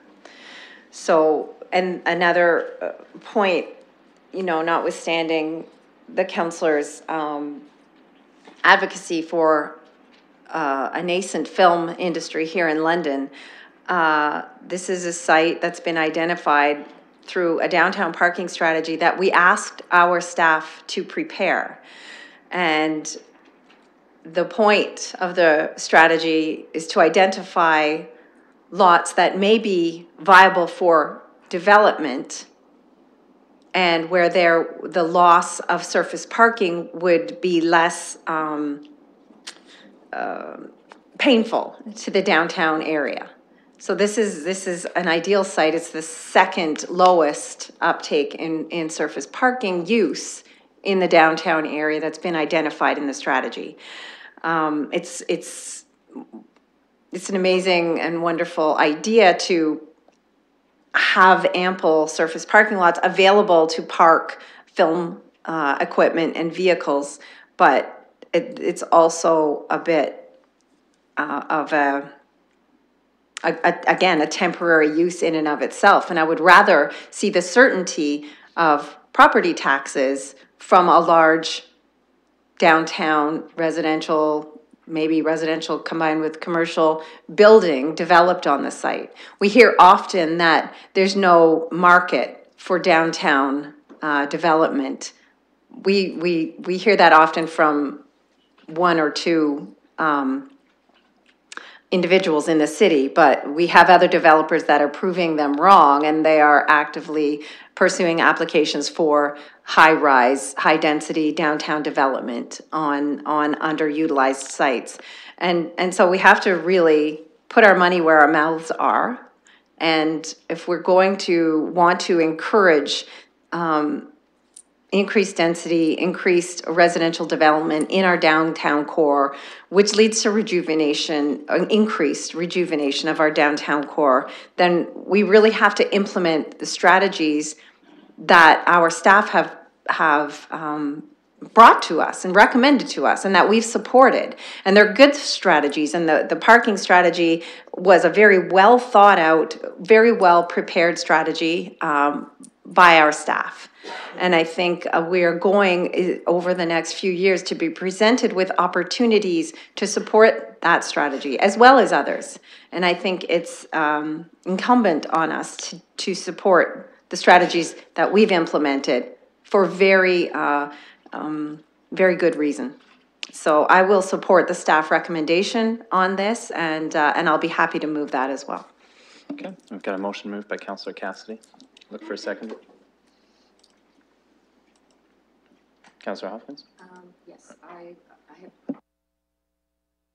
Okay, Councillor Hopkins seconding it, and with a question. I think Mr. Thompson-Zick also wanted to speak as well. Thank you, Mr. Chair. I'm not sure if this will be helpful or not, but the difference between what happened between that 6-month extension last year was since that time, council adopted new policies. And so now staff are obligated to follow the new official plan criteria for how we assess downtown parking. And when we met with the applicant through pre-consultation, and I'm looking at the record of pre-application consultation, the applicant was informed that new criteria had been established, and based on the preliminary review of this application, that the site would not appear to satisfy those criteria. We did advise the applicant in pre-consultation that, and at that time they hadn't fulfilled the site plan requirements, that if they do fulfill the site plan requirements, they'd be rolling the dice because you improve the site, but the application could be refused, or you leave the site as is but not apply. And then on June 7th, I have an application from the or an email from the applicants indicating that they wish to proceed with the application, and in doing so, they fulfill the site plan requirements. So I hope that provides a bit of a timeline. Thank you, Ms. Thompson. That's very helpful. Councillor Hopkins. Yeah, just to make a comment, I am supportive of our new strategy plan for sure. And this is a site that is in an area of 57%. It's Area 5. It's a gradual approach. The applicant does have 6 months to to keep the parking on the site and to find other means for the use of the land. I think we have to encourage redevelopment downtown. It's important, and I am supportive. Thank you, Councillor Hopkins. Councillor Helmer, did you have your hand up? Yeah. If you could just call the two different parts separately. Okay, thank you.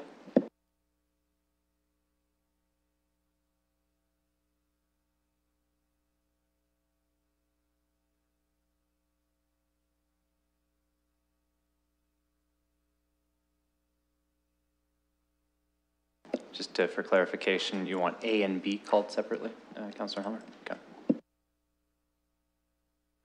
All right. We have it moved and seconded. We'll proceed with Clause A first, that the temporary use for 3 years be refused.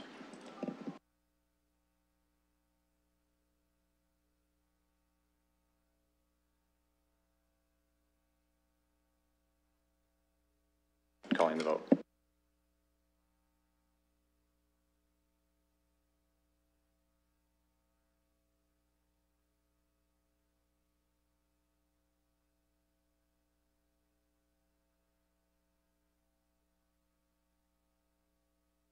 Closing the vote, the motion carries 4-0.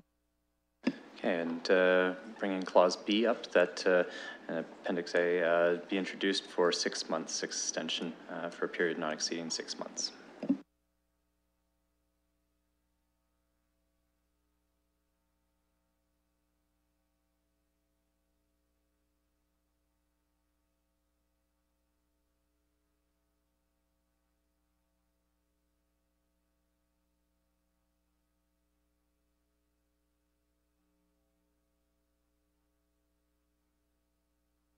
Closing the vote, the motion carries 3-1.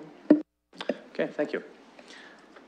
That moves us along to item 3.5, public participation meeting with respect to 1395 River Bend. Take a motion to open the public participation meeting. Moved by Councillor Hopkins and seconded by Councillor Helmer. I'll call the vote.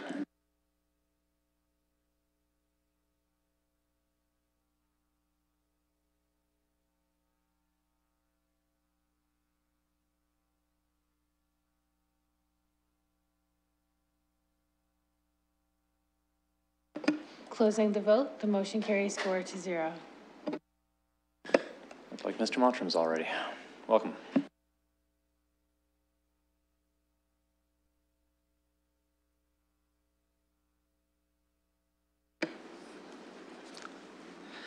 Thank you, Mr. Chairman.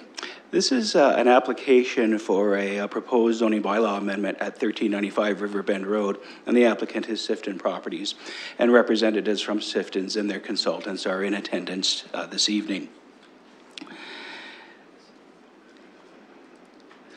The development proposal is an application for zoning amendments to permit senior citizens apartment building and retirement residence on the east portion of the subject site, as well as to allow for future townhomes on the westerly portion of the site. The site is located at the southwest corner of Riverbend Road and Shore Road, and it's in the Sifton West 5 development in Riverbend. The site is currently vacant. It has a frontage of 57 meters on Riverbend Road and a depth and flankage on Shore Road of 220 meters, and a total area of 1.45 hectares. Now, the area that out of here that will be, out of this parcel that will be for the seniors apartments and retirement residences, a little over 0.8 of a hectare. The surrounding land uses: to the north is an existing elementary school, St. Nicholas Catholic Elementary School. There is a neighborhood park, Riverbend Park, and there are existing single detached residential dwellings fronting onto Riverbend, on the west side of Riverbend Road. Lands to the south are currently vacant, but are planned for higher density, higher profile mixed-use buildings that are, one is currently under construction further to the south at the corner of future Linkway Boulevard and Riverbend Road. And to the east is the Sifton's townhouses and stacked townhouses, the solar townhomes that are nearing completion. And then lands to the west are also vacant, but are planned for future medium-density residential townhouses and various forms of cluster housing. The site consists of lands also within a recently registered plan of subdivision. It's part of Block 1 of Registered Plan 33M743. The site is currently being used as a construction staging area for developments that Sifton's is undertaking in that area, and was previous to that a cultivated field for crops. There are no natural heritage features, vegetation, or tree cover within the area of the site. This is a concept site plan that was submitted with the zoning application. It proposes a two-phase development consisting of a senior citizens apartment building being the westerly wing to be constructed as phase 1, and future retirement residence, which is the easterly wing, to be constructed as phase 2. The buildings will be physically connected upon completion. Phase 1 is proposed to accommodate 98 retirement apartments plus a common lounge and dining space. Phase 2 is proposed to accommodate 100 retirement home suites with a total of 124 beds plus common lounge and recreational therapy, administrative and dining spaces. The building will consist of a 6-story residential wings and a partial 7th floor accommodating the main dining rooms for both buildings. It will feature a single slope cantilevered roof to optimize rooftop solar energy production. Parking is proposed underground with access from Riverbend Road via a common internal access driveway. Visitor parking is also provided on the site with access from Shore Road. The remainder of the site to the west is anticipated to be developed for future townhouses, as illustrated on the concept site development plan. In the London plan, the place type here is neighborhoods. In the 1989 official plan designation, the lands here are designated as multifamily medium density residential, as well as there are special policies that have been, that were adopted as part of the official plan and then later carried over into the London plan called the Riverbend West 5 specific area policies. And the report has gone into more further analysis and a review of all of the policies for West 5 here that are in place to help guide future development of the West 5 area. The zoning has various zone variations in a compound zone. R5-6 allows townhouses and stacked townhouses. R6-5 allows various forms of attached and detached cluster housing. The R7 zoning that is currently in place does permit nursing homes, senior citizens apartment buildings, and retirement residences. And the R8-4 zone is a zone variation that permits low-rise apartment buildings. There are holding provisions in place on the zoning that were approved at the time that the subdivision was approved by council. An NH for a requirement for development, subdivision and development agreements to be entered into with the city. And a H-206 is a special holding provision for compliance with the West 5 urban design guidelines, which council has adopted at the time in 2015 when the West 5 draft plan of subdivision was approved. So with the notices that were circulated to the public, responses back from the public indicated we had 5 email replies were received.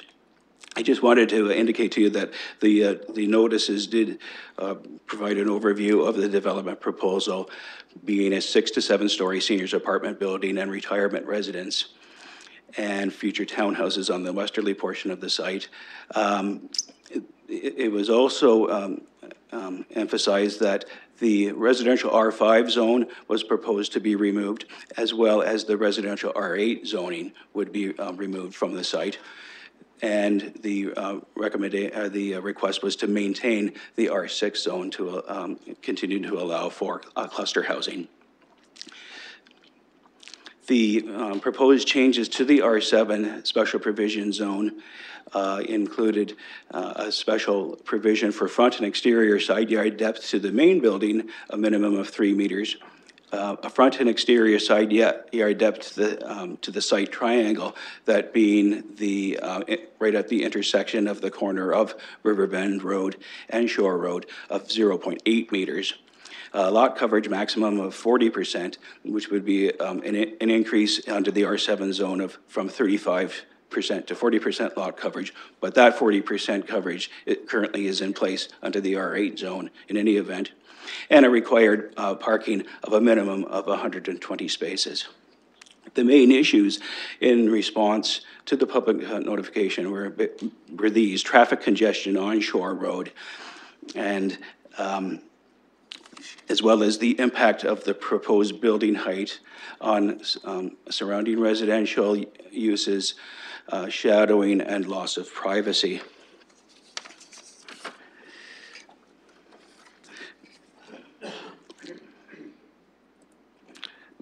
The traffic on Shore Road is in front of elementary school that is already very busy.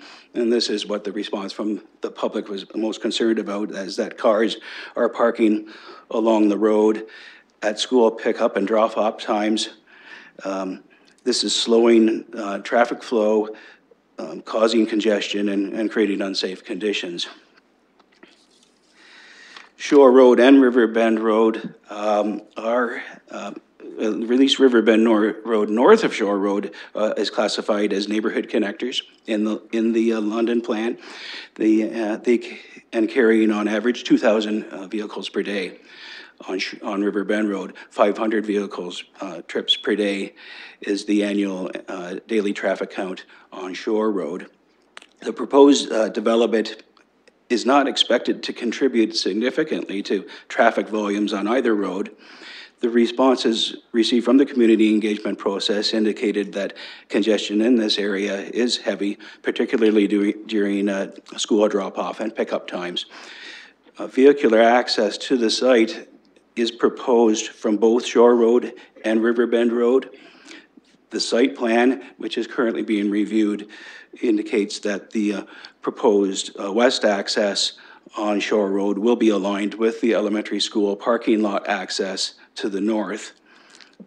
The west access, which you can see here with red arrows, with directional red arrows into the site, has been designed to be inbound only, as well as designed to meet the requirements for a fire route. The easterly access is designed to be outbound only and be wide enough to accommodate one-way traffic flow. Access to the building's underground parking garage, which will hold 122 spaces, access to the loading and receiving ramp, and the garbage and recycling collection facility will all be provided by a common internal driveway access from Riverbend Road on the southerly side of the site. The access to the parking garage is identified on the westerly side of the Phase 1 building. With respect to the impact of the building height and shadowing, loss of privacy issues, the master plan concept that was prepared for West 5 community has always shown retirement uses for the subject site. The concept plan identified 2 L-shaped buildings, including one 5-story building on the easterly side of the site, forming a street wall along Riverbend Road and Shore Road, opposite a 6-story building on the westerly side of the site. As detailed site design and building plans emerged, the general configuration was revised so that the 2 buildings could be connected physically. The U-shaped configuration of the building does not create a continuous street wall along Shore Road. However, staff do agree with the applicant's justification report that it does respect the existing elementary school and single-family homes to the north by setting the main building mass back and helping to minimize visual intrusion and shadowing.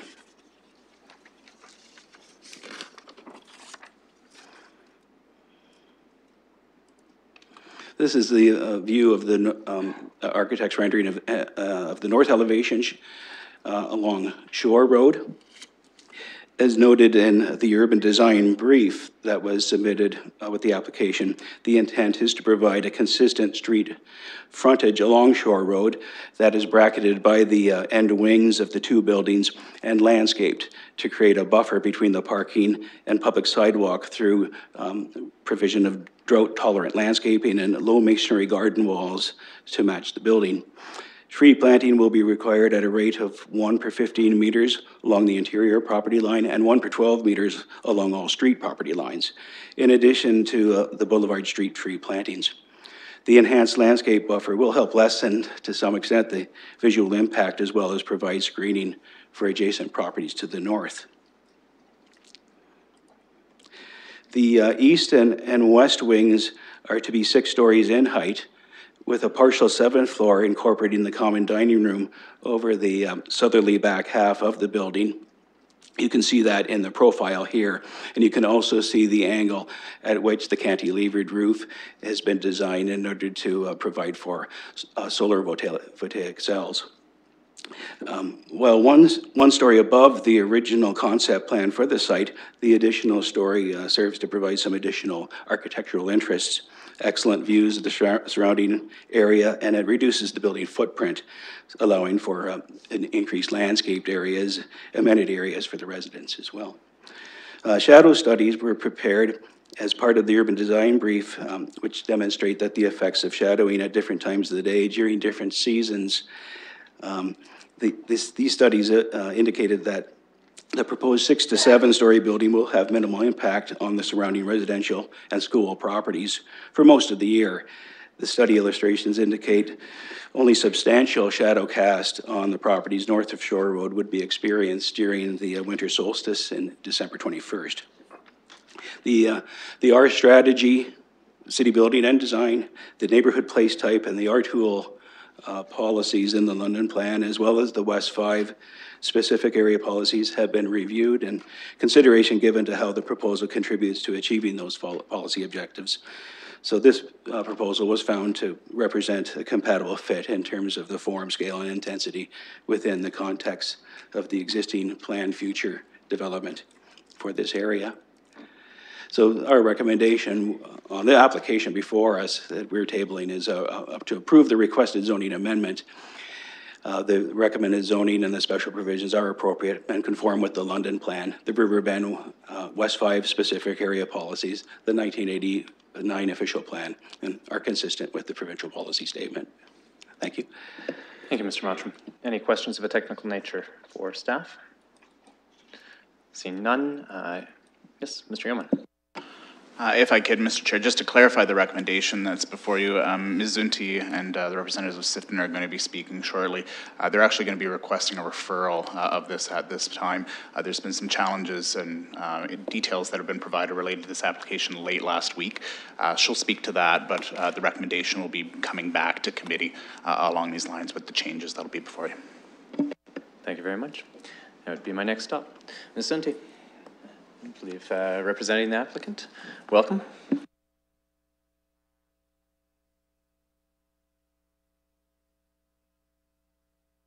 Just need you to turn your mic on though.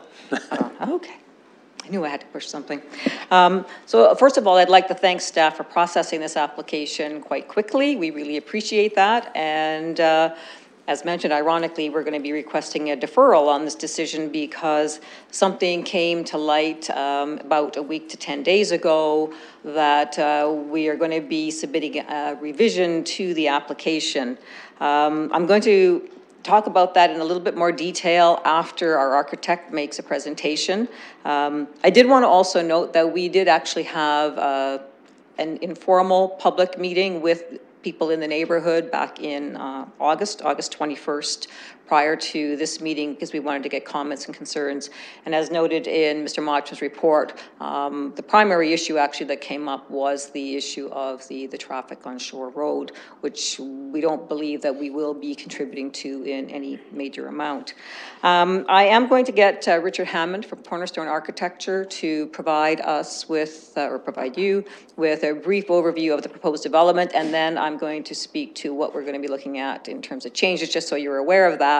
But we still obviously want to have the meeting proceed, and then we can respond to any comments or concerns on this application, and then I presume there will be a second public meeting that will be required as a result of our revisions that will be coming in.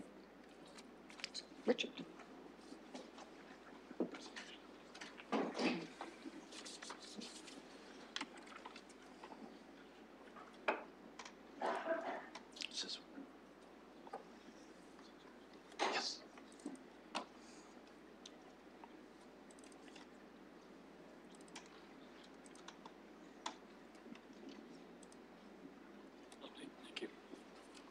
Thank you, Maureen. Good evening, everyone. I'm Richard Hammond from Cornerstone Architecture. And just wait one moment. Further to Mr. Mottram's presentation, I wanted to highlight a couple of things to show you how we arrived at the current proposal. As he had indicated, we started with the overall master plan for West 5 that shows these two L-shaped buildings here in this location. And as we began the design process, we realized that that configuration is quite constraining for this type of use. It limits the amount of open space, and also because of the building mass along Shore Road has a fairly significant impact on the street space. So looking at all those factors together, we developed the U-shaped plan that you've seen to accommodate the residential units in phase 1 as apartments, phase 2 as retirement homes, so that they have more separation from one another. Also to open up more amenity space on the main floor and permit drop-off on the site rather than on the street. That would have been necessary under the original scheme. And to do that, we moved the dining room up to the top floor. That has a number of advantages, including adding a little bit of interest to the profile of the building, making a lovely place for dining. The view should be great from there. You should be able to see the river to the north. And as I mentioned, allow more circulation and amenity space at grade on the site. So there's a 3D view of the model looking from Shore Road. You can see the drop-off area in front, the 6-story wings on the side, and you can just see the 7th-story dining room on the roof. So we think that really adds some interest to the building and makes for better quality residential units on the first few floors and a dining space on the top floor. That's a view from Shore Road, again showing the building set back as opposed to the original idea, which would be set out all the way along to the street. And just some quick images from the shadow study. We compared the footprint of the original proposed configuration and the shadows that it would cast to the proposed design. And the overall outline of the shadows are very similar, but the shadows are lessened along the center of the site simply because that mass of the building, that higher portion, is set back further. So I hope that provides a little context, and be happy to answer questions. Thank you. So to just come back briefly, the reason we're requesting a deferral is that as a result of the more detailed architectural and engineering design, we were recently made aware that with new construction techniques, it would be possible to add some additional units to both the seniors apartment and the retirement suites. So we'll be revising the application to increase the number of units for both of those uses. And that will require change to the density that's associated with the R7. We will not be requesting a change to any of the other special provisions. The height and the setbacks will all remain the same, but because of how they are doing the construction and how the floors work and so on, they are actually going to be able to get another floor in there because of how I'm not an architect, so I can't explain it. So that the number of units would increase by, I think it's 17 units for the apartment building and I think it's 20 retirement suites, something like that. So we will be coming back with a revised application just to change the density, but not to change anything else in the proposed zoning bylaw. So if you've got any questions, I'd be happy to answer them now, or we can try and respond to any questions or concerns that come up from the public. Thank you, Ms. Sunti. I'd look to the committee. Any questions of a technical nature for the applicant? Seeing none at this point, I would look to the community. Anyone wishing to speak to this application? I'll check a second time. Calling 1/3 time for anybody wishing to speak to the application. I see none. I will take a motion to close the public participation meeting. Moved by Councillor Hopkins, seconded by Councillor Helmer. And we'll call the vote.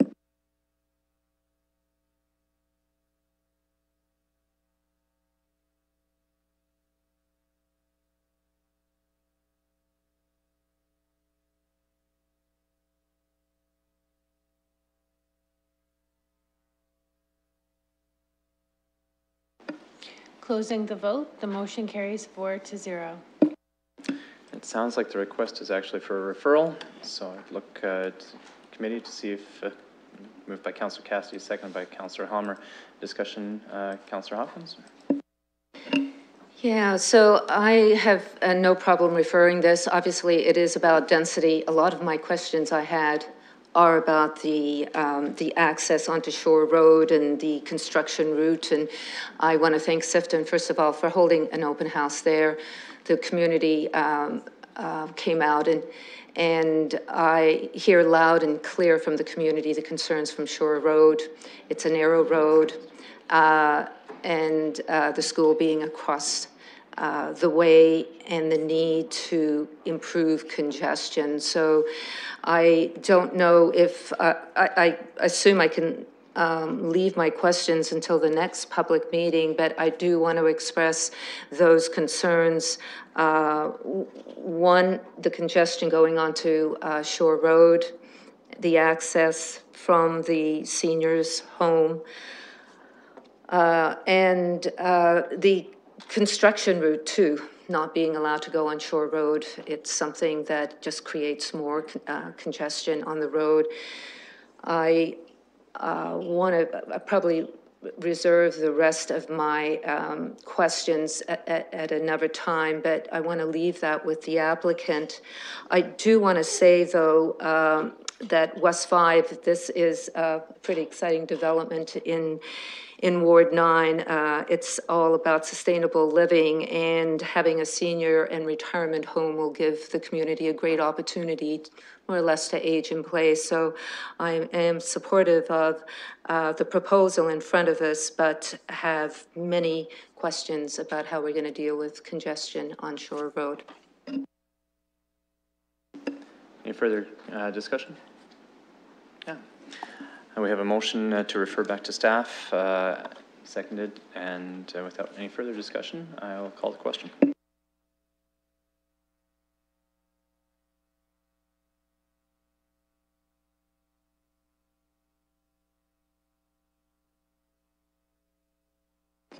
Closing the vote, the motion carries 4-0. Thank you. This brings us to item 3.6, which was a request for delegation we received about a month ago with respect to the Byron Valley Nature Trail planning process. We have a second request for delegation status that perhaps we might be able to address that first before moving forward. I would look to the committee to see if they wish to entertain that request. Councillor Hopkins. Yeah, I'd be pleased to support the second delegation. Seconded by Councillor Cassidy.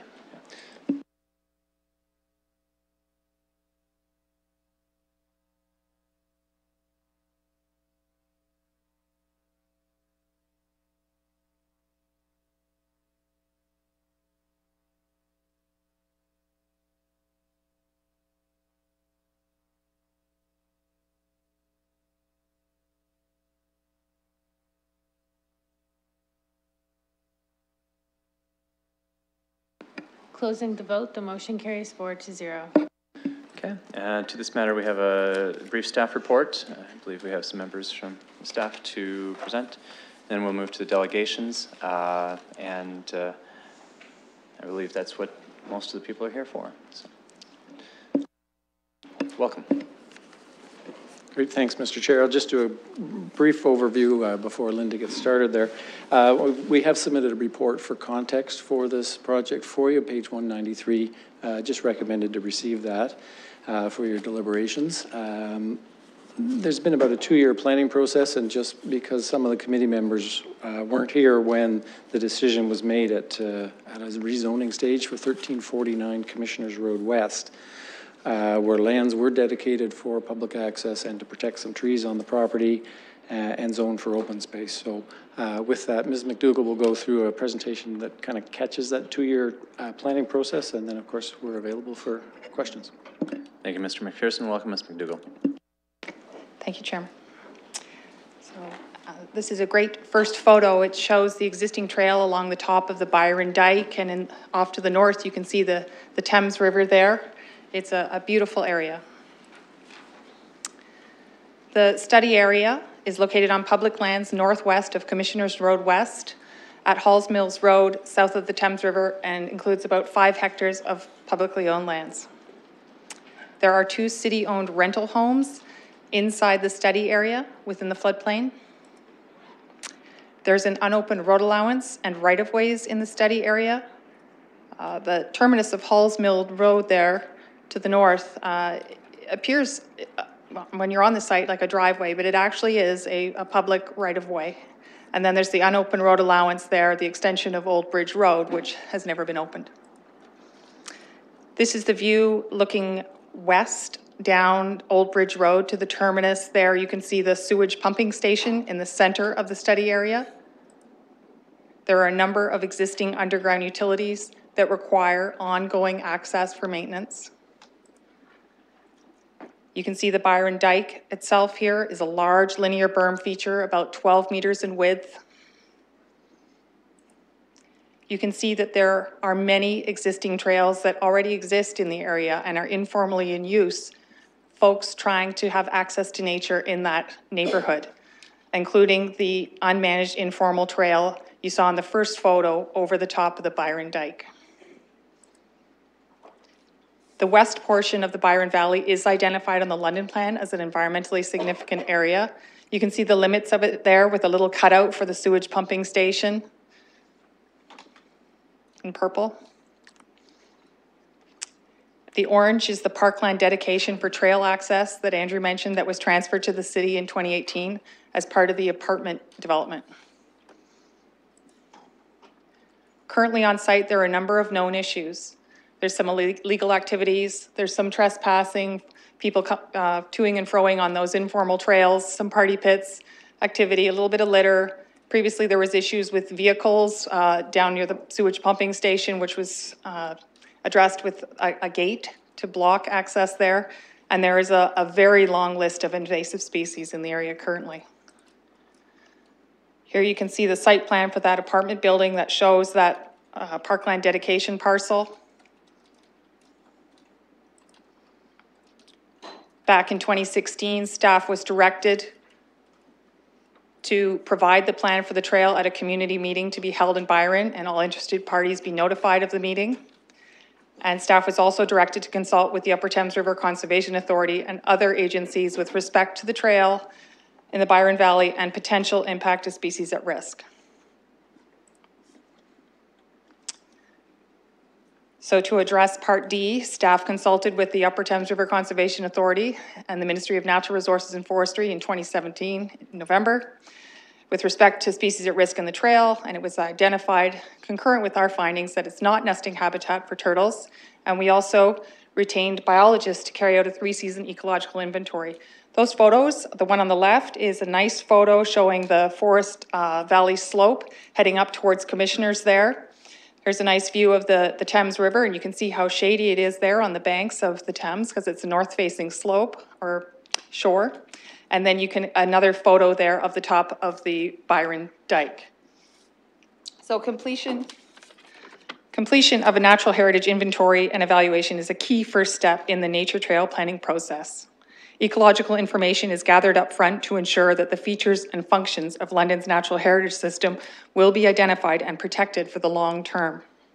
The city retained professional biologists in 2017 to conduct a 3-season ecological inventory. The biologists conducted ecological survey work between March and September of 2017, and this follows the city's data collection standards for ecological inventory and other provincially and federally accepted protocols.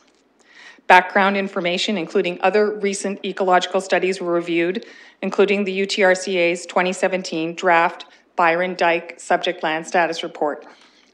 The 2017 field program included carefully timed site visits by trained professionals to update the ecological land classification and ecosystem descriptions for the Byron Valley, which primarily consist of sugar maple hardwood deciduous forest on the valley slopes and Manitoba maple lowland deciduous forest on the valley floor, and these are commonly found along the Thames River in London. Following specific timing protocols, the area was searched for amphibians, birds, plants, reptiles, mammals, species at risk, and significant wildlife habitat, and the existing uses and disturbances were documented as I went through at the beginning of the slide presentation there. Key findings included significant wildlife habitat for groundwater seeps. Those are located over 60 meters east of the existing informal trail system on the valley slope. And they also identified that the forest supports significant wildlife habitat for bats and birds like the eastern wood pewee. Many forest habitats in London, including the Byron Valley, provide good bird and bat habitat. And as all the native trees will continue to be protected, wildlife and their habitat will continue to be protected in the Byron Valley. The biologists identified in their report that bats and eastern wood pewees are not particularly sensitive to the presence of passive recreational human activity in natural areas. These groundwater seeps, forest habitats, and all the species they support will continue to be protected, noting native trees will be protected and no native tree removals would be needed in order to implement the Trails Advisory Group's revised trail enhancement plan in your package.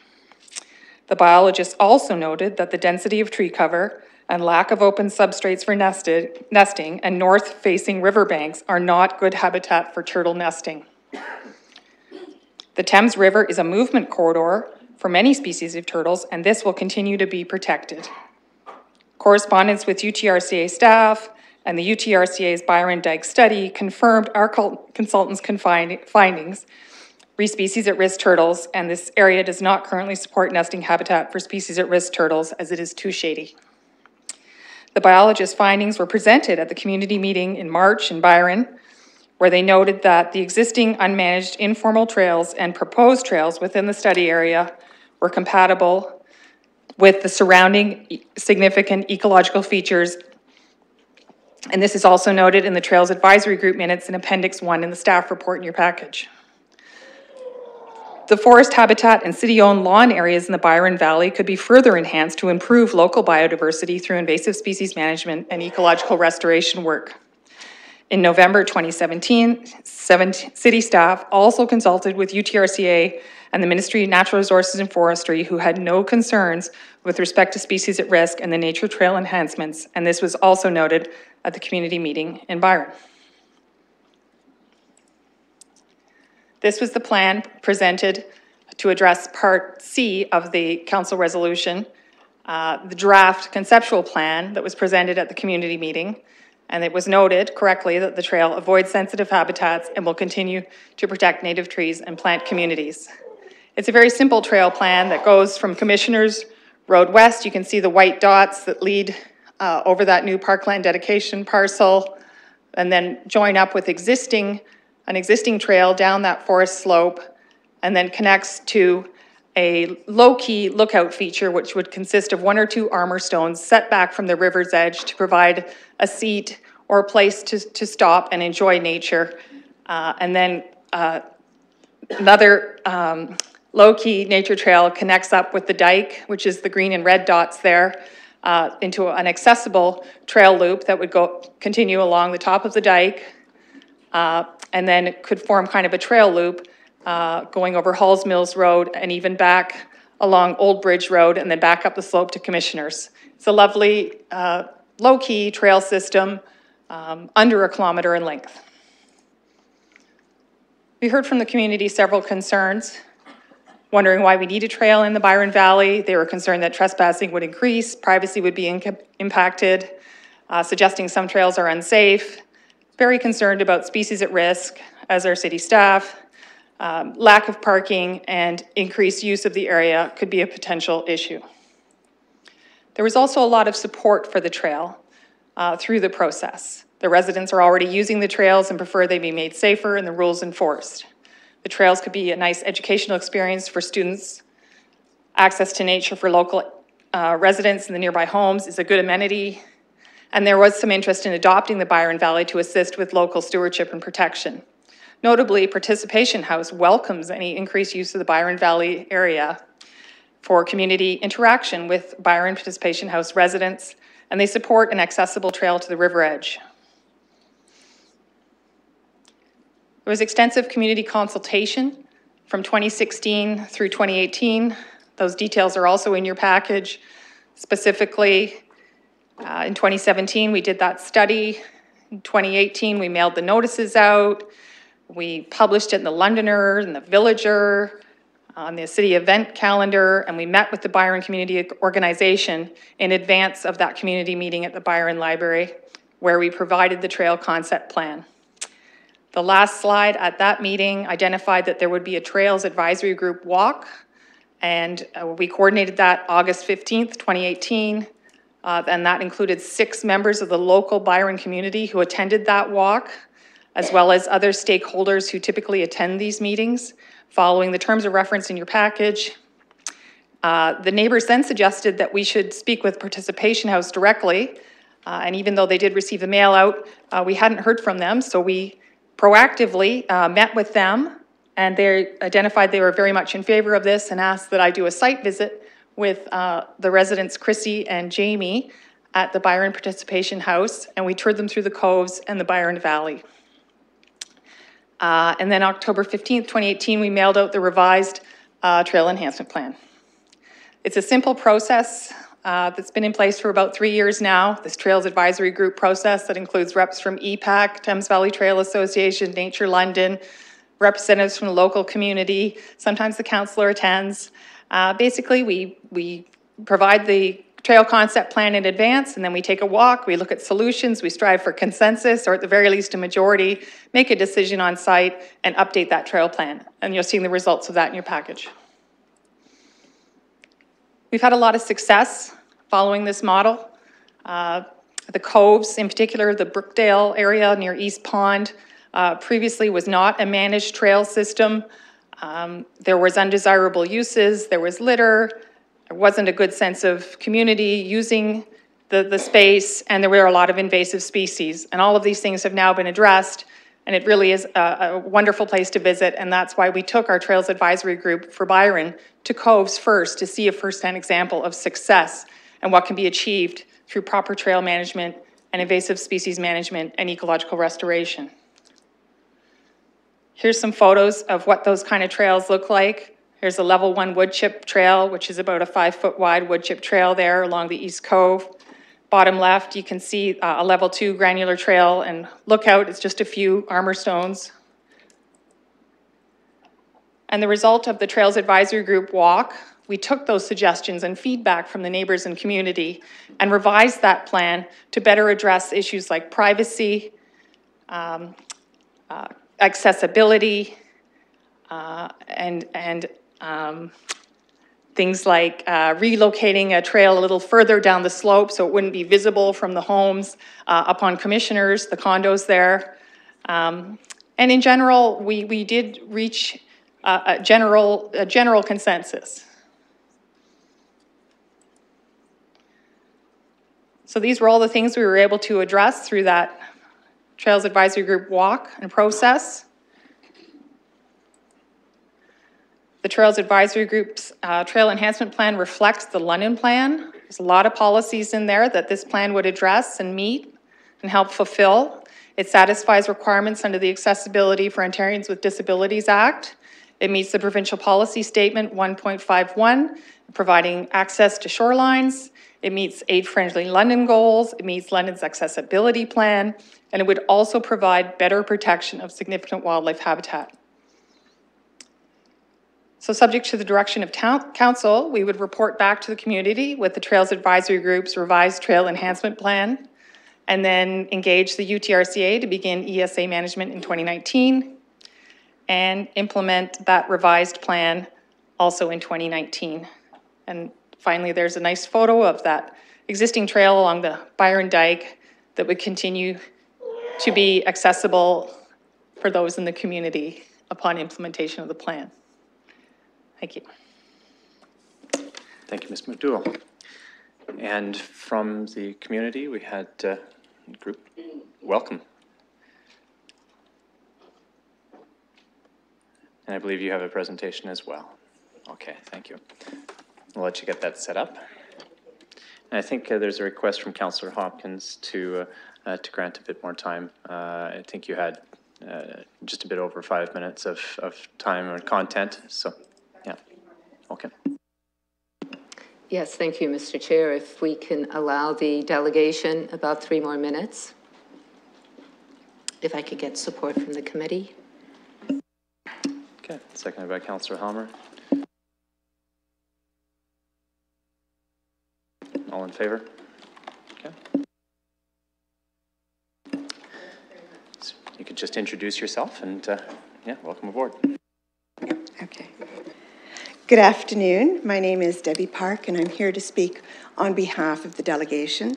Thank you very much for allowing us to speak today and for giving us the extra few minutes.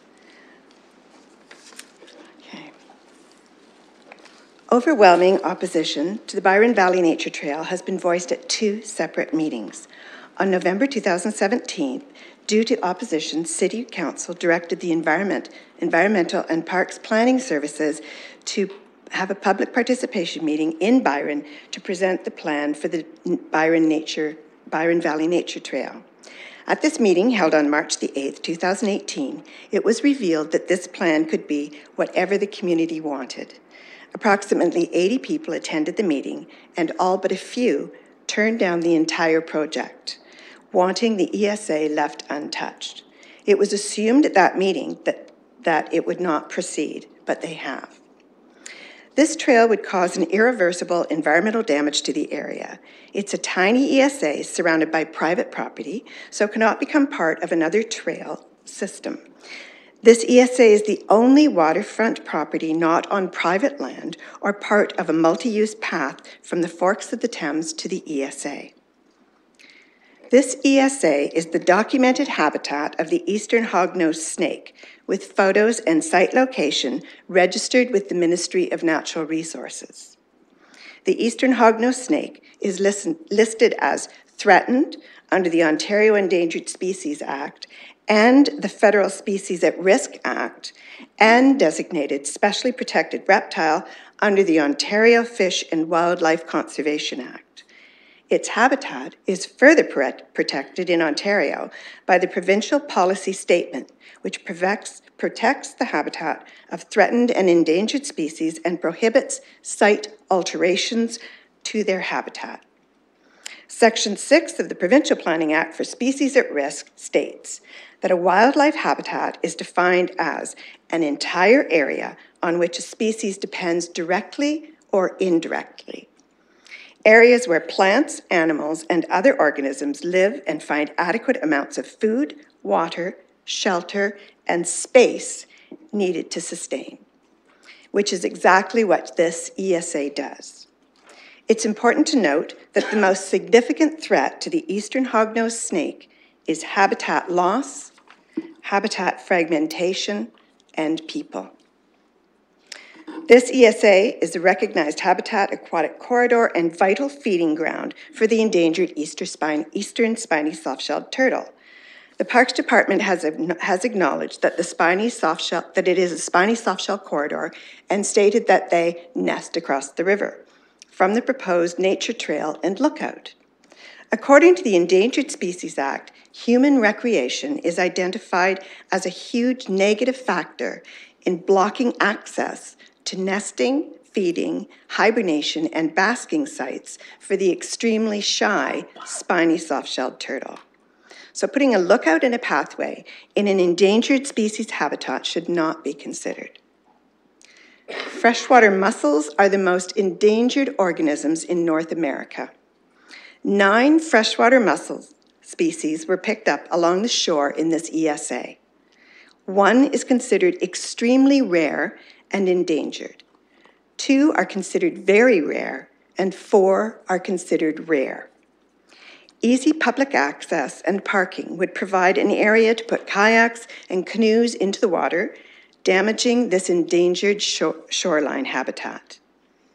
This tiny ESA is the nesting site for snapping turtles, which are listed as special concern by the Endangered Species Act, and is home to many other species, including river otter and wild mink, who have a specific habitat component of limited human contact, critical to their survival.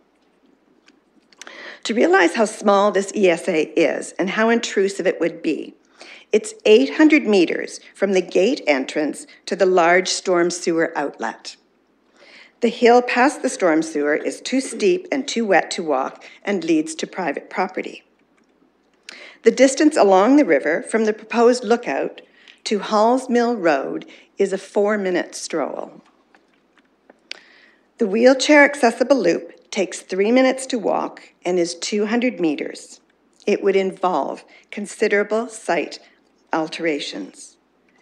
It takes 2 minutes to walk from the beginning of the trail at the top of the hill to the sewage pumping station. This hill is extremely steep, so the site plan calls for making a bench-cut trail into the hill. This would involve considerable site alterations. To walk the loop from the berm to the lookout and the accessible trail back to the berm takes 4 minutes. To walk down the hill and around the 2 proposed trail loops takes approximately 9 minutes. This is a nothing trail around a very smelly sewage pumping station, which will have an upgrade in 2023, which will triple its capacity. EPAC has made no recommendations for this proposed nature trail. The community feels this nature trail is also not needed due to the number of trails and parks and pathways in the immediate area.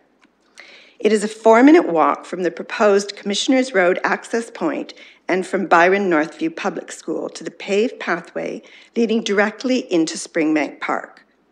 Byron Northview does not endorse the Byron Valley Nature Trail. Participation House is 1-minute walk to the same pathway leading directly into Springbank Park, which has 30 kilometers of paved pathways. Warbler Woods is a 4-minute drive and has 3.9 kilometers of trails. Cairns Wood is a 7-minute drive and has 5.8 kilometers of trails and multi-use pathways. Sifton Bog is a 6-minute drive and has 2.7 kilometers of boardwalk. In closing, the community has voiced their complete opposition to the Byron Valley Nature Trail twice. This ESA is home to at least 3 endangered species and threatened species and must by law be protected, and it's too small to accommodate pathways. The walking loop trail takes 7 minutes, and there are already wonderful accessible pathways and nature trails in the immediate area. The existing informal trails identified on the map are actually well-used animal trails, which demonstrates that this is an important year-round animal corridor and habitat. Please consider the concerns of the community and halt the plans for this tiny ESA. And thank you for allowing us to speak today. I also have 15 letters from people who were not able to attend today. And I have a petition with 116 names on it of people that want this ESA left alone and protected. Okay, thank you. We can submit those to the clerk. Thank Appreciate it. We also just granted delegation status to, I believe, Participation House. Is that correct? And come on up. The mic is yours. Just need an introduction, and you have the floor.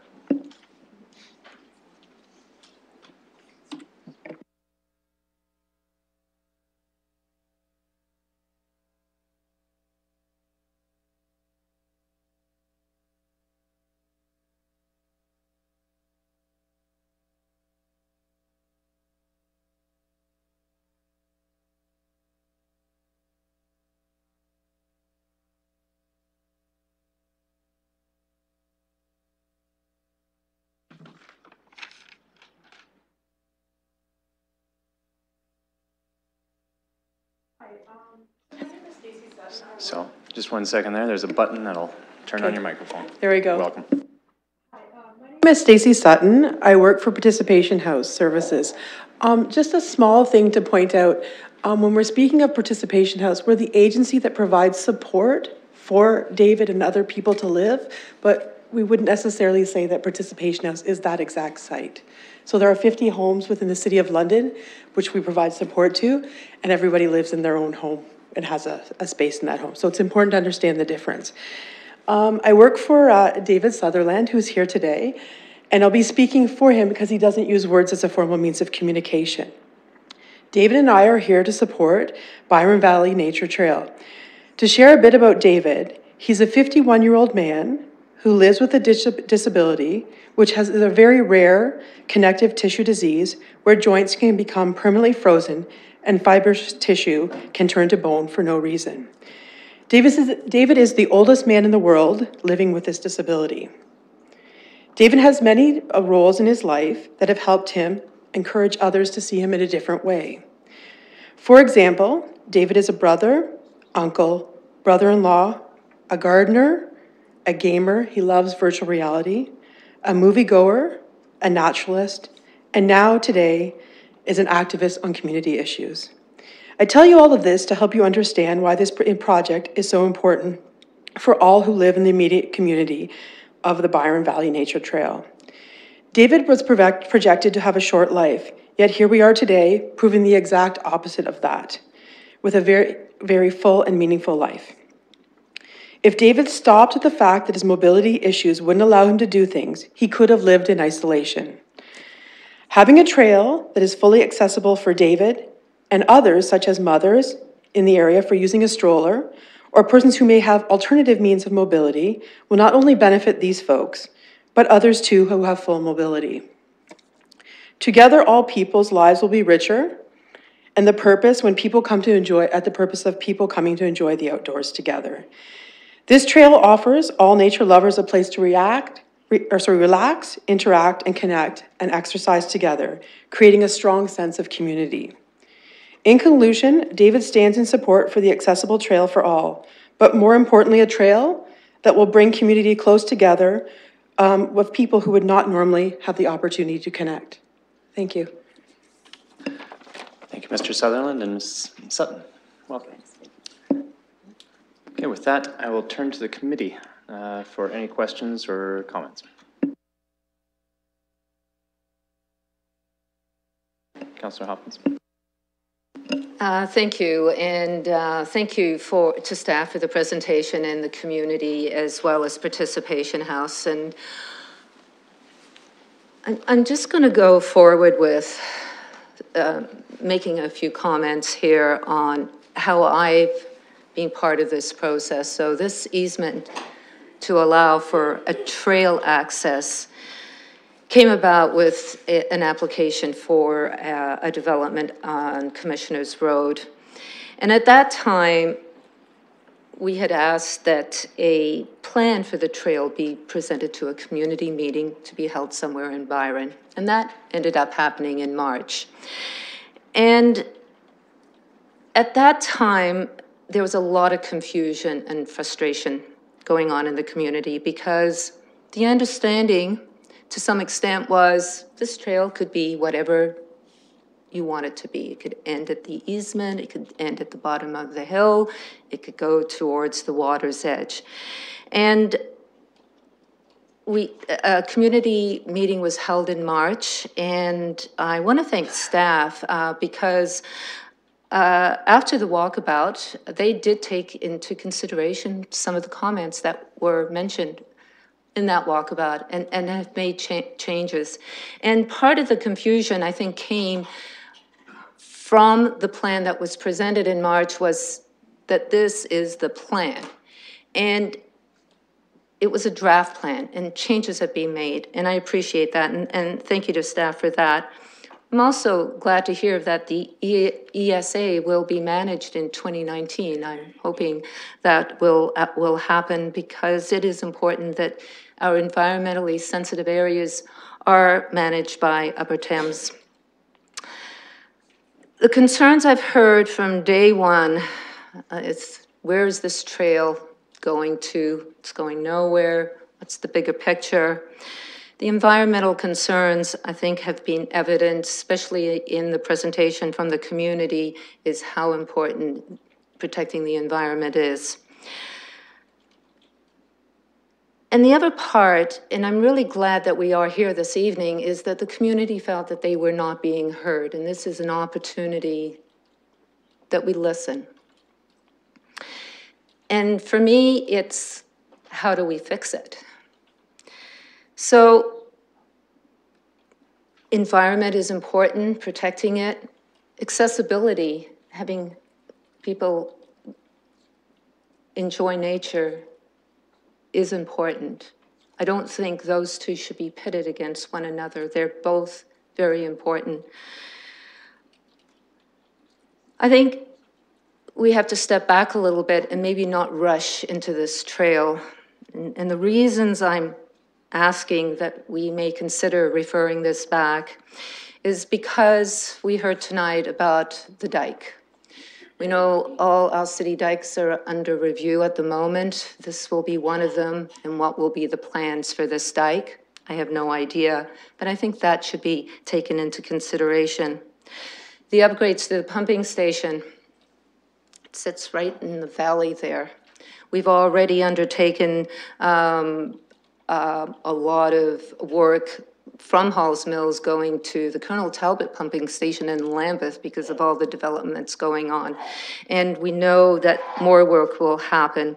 So those are important factors in determining how this trail will shape out and come about. The other part I'm concerned about is the presentation on species at risk, endangered species. And I know we received a report from Upper Thames. Well, we didn't receive a report, we received comments from Upper Thames and MNR that they were consulted. But I think it is important that we receive or get some comments from these two organizations on what was presented here this evening. So I'm looking at referring this back. Those two main reasons: not having a good understanding with the projects that are slated, to understand those a little bit better, and to see if we can get some updated comments from Upper Thames and the MNR. And finally, I think it is important that this, whatever this trail, this final plan will look like, be presented again back to the community, because it is important. It's a very precious jewel almost that is in the community, and you can see here tonight how it is very important to the community. Thank you, Councillor Hopkins. We have a motion for referral. So look for a second or further discussion. Councillor Cassidy, question? Yes. Thank you, Mr. Chair. Through you to staff. So this is the staff recommendation before us is to receive this report for information. Through you to staff, what are the next steps if council goes ahead with the staff recommendation to receive the report? Through the chair, based on the comments tonight and the direction from committee and council, it would be the same that we presented at the community meeting. I believe that we would provide the updated trail plan, if that's as the plan shows tonight, or some modifications that the committee would like. We would typically notify those who participated in the process to date, saying that the plan has been modified. We'd likely send a notice out to the same people who got the first notice the first time, and say the plan has been modified, and refer them to our website to see the final plan. Give people 3 or 4 weeks to provide comments on that, and if necessary, make some other minor changes to it, and then set the process in place to work on implementation and engage the Conservation Authority to manage the lands after the plan has been implemented. Thank you. So just to be clear, let's say we just accept and receive as is without modifying at all. Then how does staff proceed next? So there's nothing necessarily to update, but would there be further study done? Is there any further engagement? Is there any, these are the proposed trails, will these be the ones as is, or could there be something that you discover down the road to cause you to modify the trails or the plan as is? Through the chair, we think the plan we've put in front of you addressed the major comments that were made by the public. Through Ms. McDougall and our consultants, we believe we've addressed all of the sensitive issues. Again, we're using primarily existing trails and upgrading those trails, making some minor changes to them, where we're proposing inclusive trails, Those are on areas of infrastructure, the dike, or areas where there's existing sewers. We are pulling trails back from the river's edge in order to keep people away from the river's edge. So all of this is in line with the work that was done at the Coves, which was very successful. The next steps technically would be, this work requires a permit from the Conservation Authority under their regulations. So we would have to do a more detailed plan for them. They would like to know exactly how the trail will get up and down off the dike. There's areas of debris there, concrete, rubble, and debris that we'd like to clean up. We think through those processes for trail enhancements and ecological restorations, we could get that permit through them. But I think key to that process is wrapping up the community engagement piece so that people understand how the trail's been changed, and there's been some major changes to it as far as the length of accessible trails. And what we understood after the public walk was that we had addressed most of the comments and concerns from folks there. So we think we're in presenting a plan that's reasonable and in line with our guidelines and our use of ESAs. And the Conservation Authority, when we engage them to manage ESAs, they do need a trail management plan to work from. They find it very difficult to enter a site that hasn't had a trail plan done, where we're closing inappropriate trails, placing trails where they should be. That provides access to do the environmental works that would come along with this as well. So we're a bit in limbo with the role of the Conservation Authority managing the lands if we don't have a trail plan and a restoration plan to implement. Further questions, comments?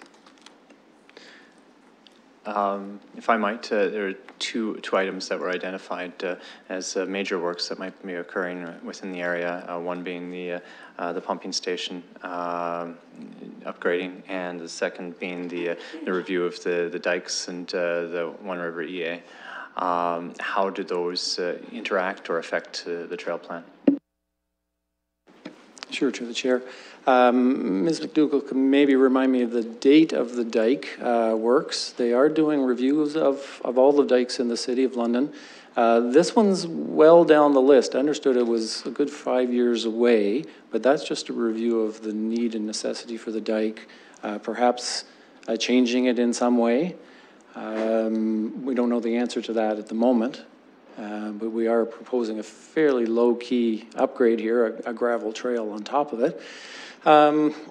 The pumping station itself, I understood all works would be contained to inside the fence line. So if there are upgrades, it would be inside the fence. Now they're going to, of course, have a staging area, perhaps interrupt part of the trail use, but that's several years away as well. So they are factors to consider.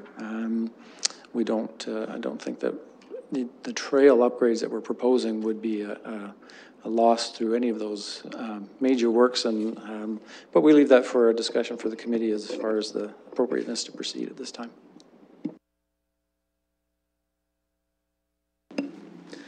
We have a request for a referral from Councillor Hopkins, but I haven't seen a seconder yet for that. So what we do have as well, and the alternative is the staff recommendation. It's moved by Councillor Cassidy. Councillor Van Holst, did you have a question? Thank you very much. If I can, through you, I'd like staff to comment on the closeness of other accessible trails that was brought up by the residents. Okay, question with respect to the other accessible trails. Just with respect to its, sorry.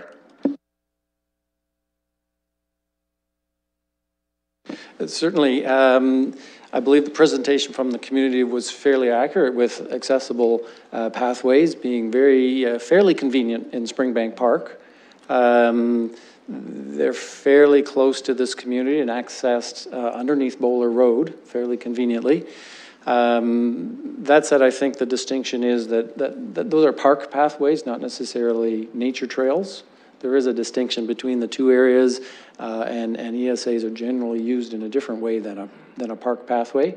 Lots of accessible pathways. This would be a slightly different thing that brings you to the river's edge, and it's a different experience to be on a narrow gravel pathway than a multi-use pathway through Springbank Park.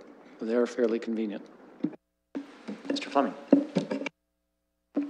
Mr. Chair, if you're to look at, of course, the London plan and the way that we do our trail planning, we're intending to develop a system and multiple layers of different opportunities for recreation, and the trails are definitely a part of that. Some of the distances that were referenced relate to automobile travel times, and I think it's important to understand that within those different layers of opportunities for trails and pathways, as pointed out by Mr. McPherson, some are those that you would travel to by car, but the intention is, wherever possible, to also provide opportunities for people to walk to those type of trail systems, and particularly where there's opportunity for people that don't want to travel long distances.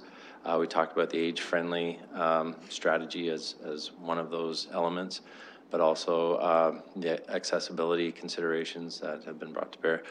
So we think that when building a city, the idea is to provide trail opportunities of multiple different types, and those that are accessible close to home, and also those that might be more regional in nature or citywide in nature that people might travel to by car. Thank you, Mr. Fleming. Well, thank you very much. That's a good answer. For how many people is this close to home, would we say? Sure, through the chair. The reason this is timely is that right now, Byron is going through a little bit of an intensification program, and the reason we were able to acquire these lands is because there was a new apartment building being proposed.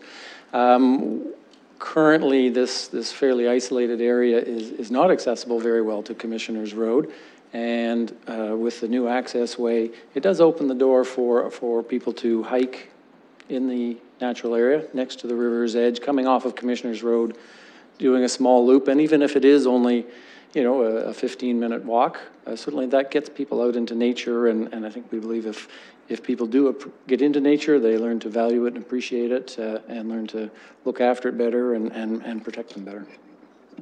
And thank you. And do we have any sense of the cost for this work or the maintenance annually?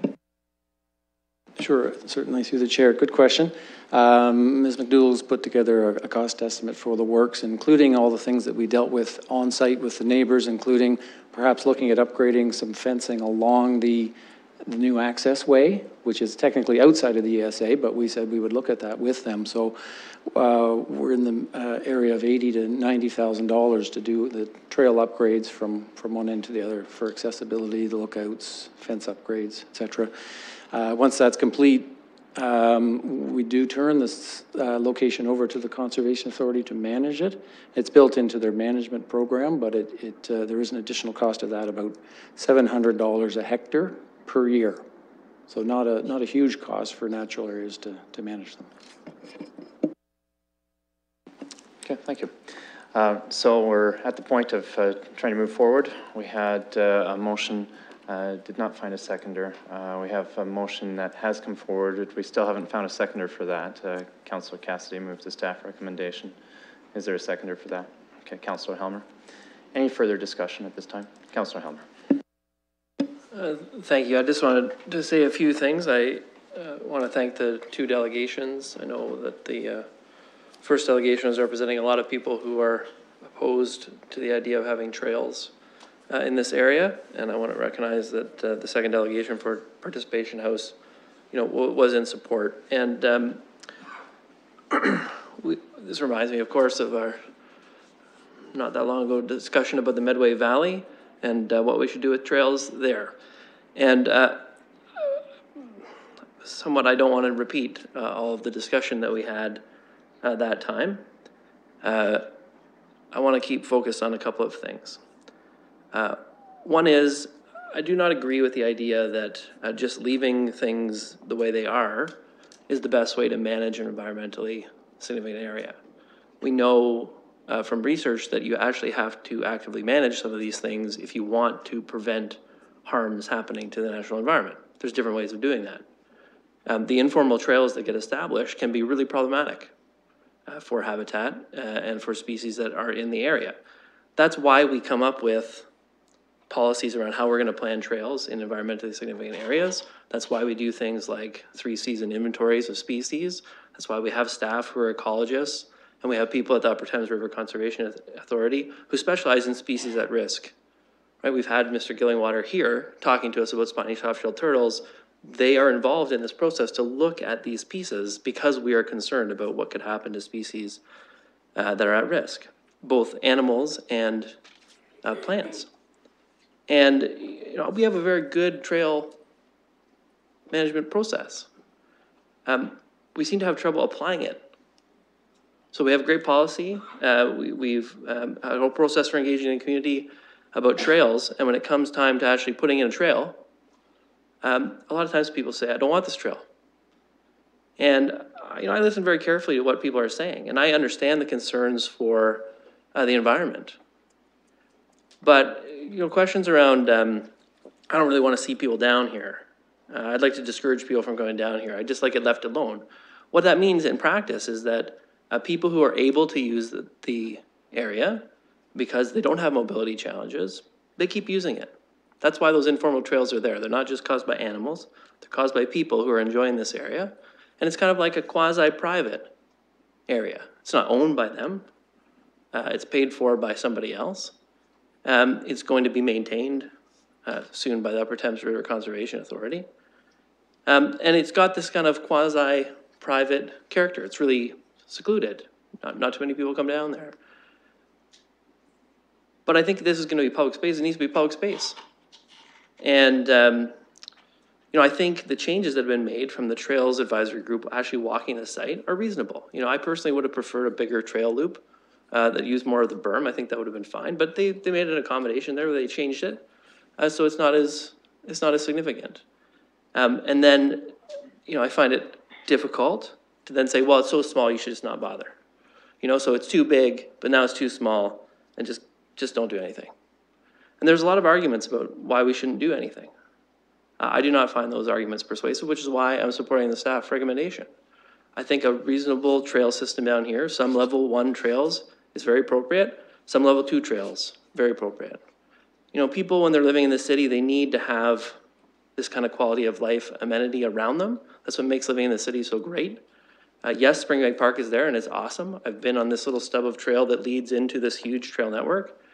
But people need different things in the community, and they need them where they live, and not necessarily have to travel across town to go find something good. So I support the trail systems there. I understand why people are concerned. I think sometimes people imagine the worst possible scenario, right? All the species will be destroyed. People come in and wreck the neighborhood. That doesn't happen. The Coves, we put in a good trail system. The Coves is great. No big problems.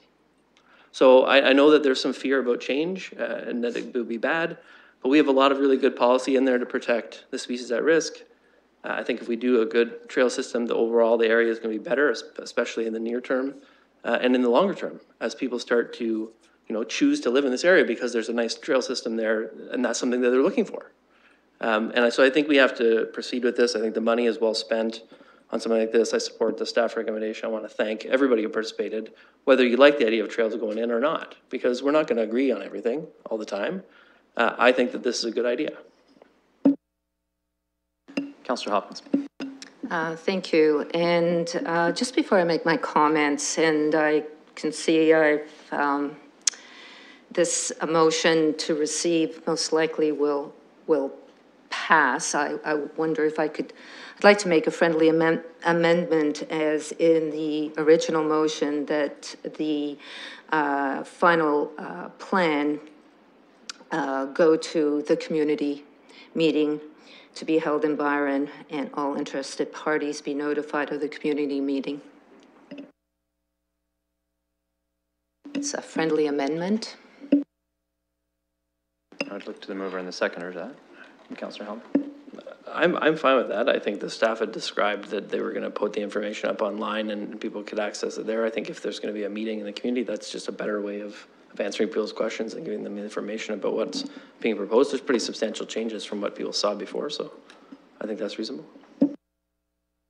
Councillor Cassidy is the mover.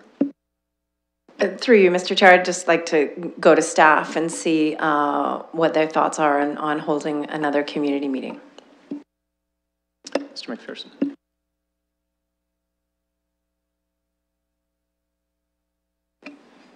Mr. Chair, we're glad to do that if that's what the committee desires, and certainly always want to ensure that the public's included in our processes and also fully aware of the plans that are being set. Councillor Cassidy. So through, can I make my comments now, or is Councillor Hopkins, okay. Okay, so I have no problem with that amendment. We heard from our ecologist, who I respect immensely, that staff have heard from a number of people in the community that do support the trails. What tends to happen in these kinds of engagements is we often hear from people opposed.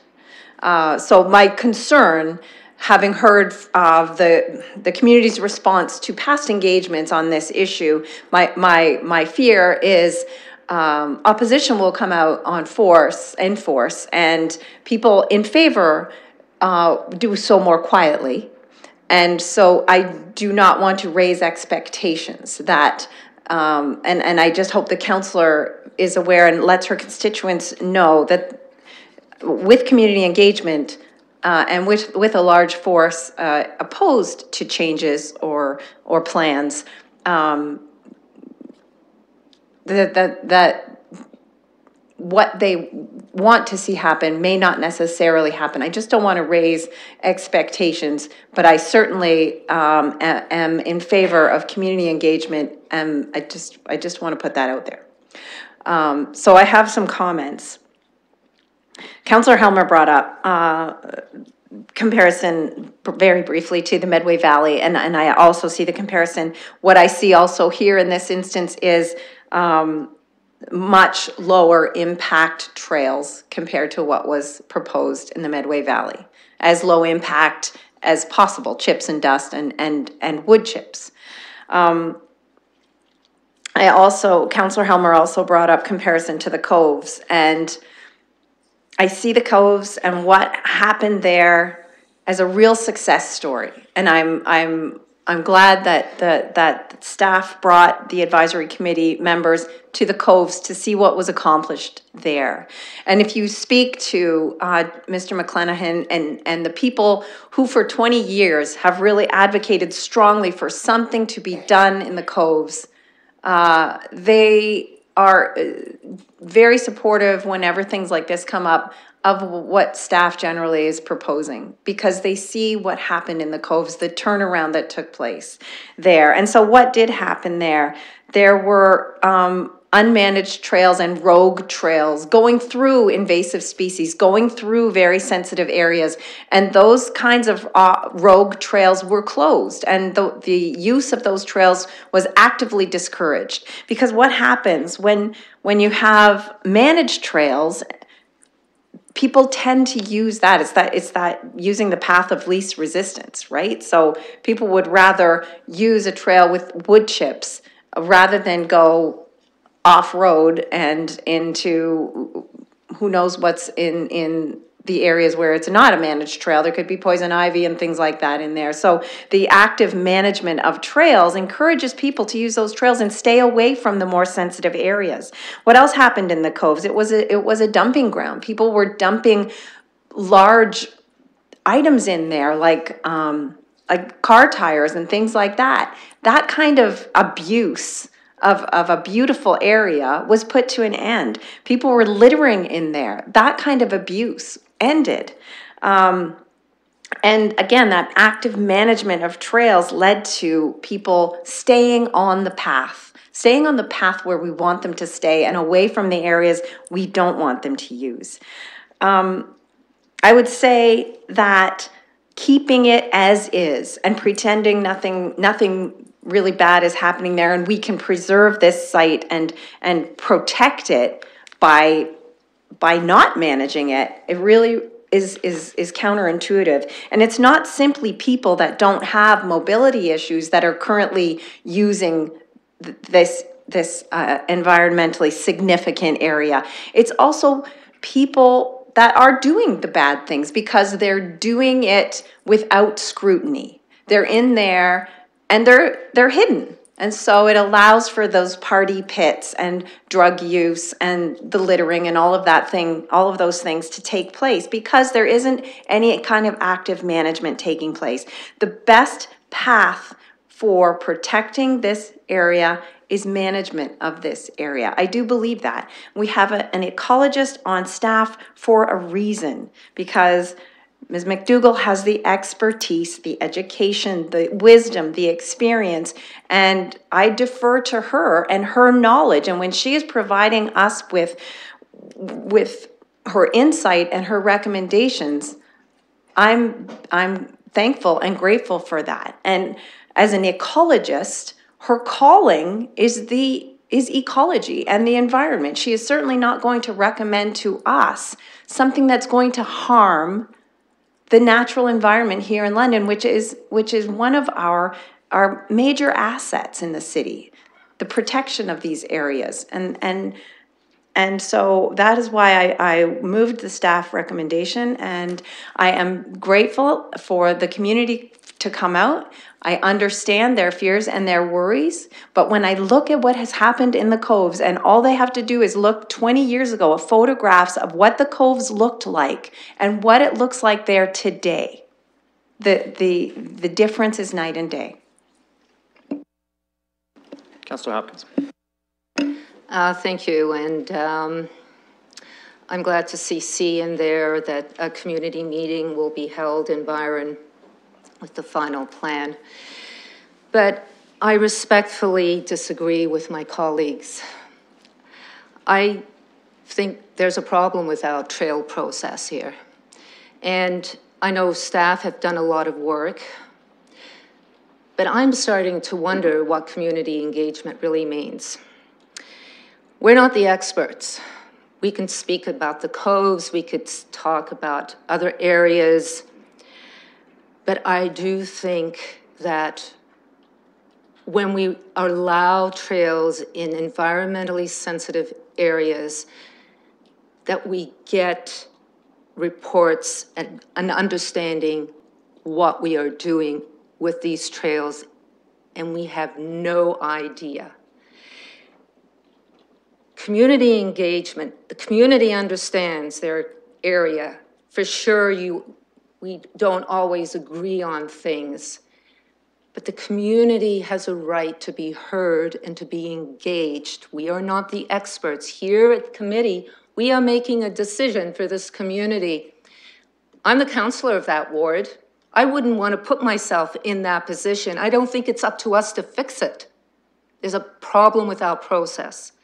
And I am very, I don't know what the word is. I'm just very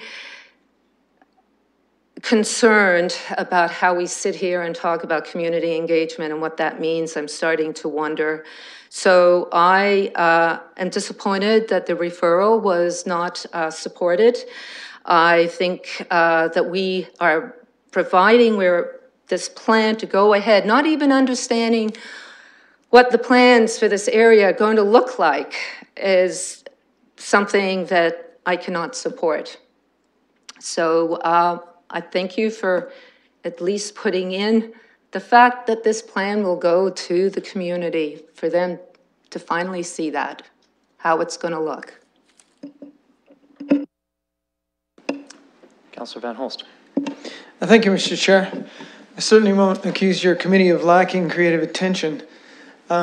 My question through you to staff or to the councillor, I suppose, is we see that the new plan had some mitigating changes in that. Were there any mitigations that weren't included in this plan that were suggested?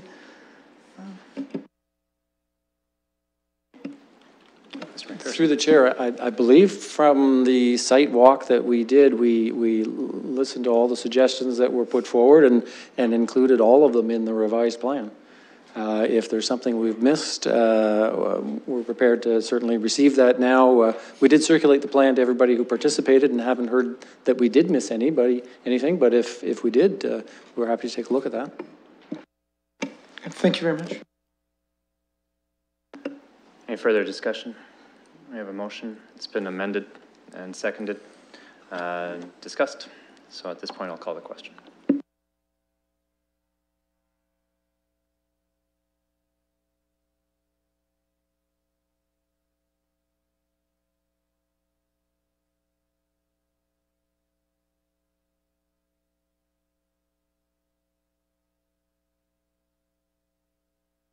Closing the vote, the motion carries 3-1. Thank you very much, and thank you for everyone coming out tonight and for your presentations as well. Moving on to item number 4.1, items for direction, is the 10th report of the London Advisory Committee on Heritage.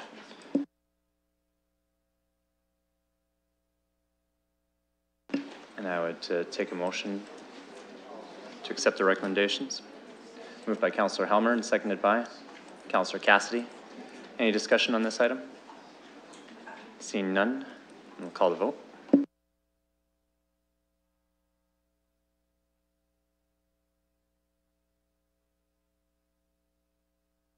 Closing the vote, the motion carries 4-0. In item 4.2, we have a report from Ms. O'Hagan with respect to Section 37 Planning Act bonusing revisions, which is timely and associated with 2.1. Did Ms. O'Hagan have a presentation, or is it just an item for direction? Mr. Chair, no, I don't have a formal presentation. I'm happy to answer any specific questions or give you a brief overview of what is in the report. I believe the committee's read the report. If anybody wishes more information, any questions?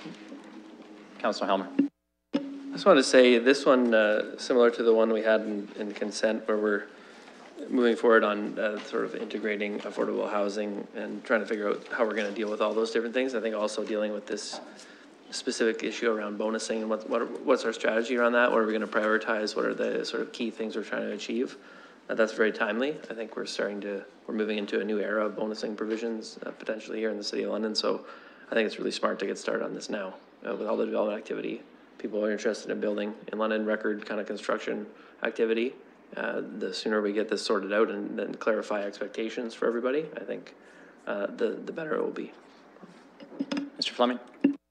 Thank you, Mr. Chair. And I want to make clear that we will have an open engagement process on this, but we'll also be working closely with the development industry through this next step of the process. Part of this is about how can we create a more transparent, repeatable, predictable kind of bonusing process, and certainly we'll be speaking to them to understand what that looks like from their perspective. Thank you. From this one, I think probably one of the really important pieces is starting to quantify uplift associated with the bonusing, because that gives us a sense of what we might seek in exchange for bonusing and those provisions. So I'm really looking forward to this one as well, and I would echo Councillor Helmer's comments. Any further questions or comments? Okay, seeing none, I would take a motion to receive the report. Actually, I think it's a bit further than that. My apologies. To receive and direct Civic Administration to research and review best practices. Moved by Councillor Cassidy, seconded by Councillor Helmer. Any further questions, discussion? Seeing none, I'll call the question.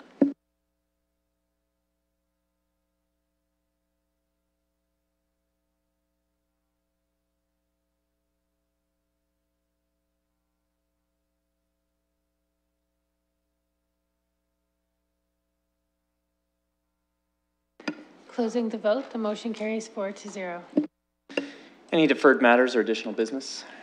Seeing none, I'll take a motion to move into a confidential session, and the reasons for which we can read out.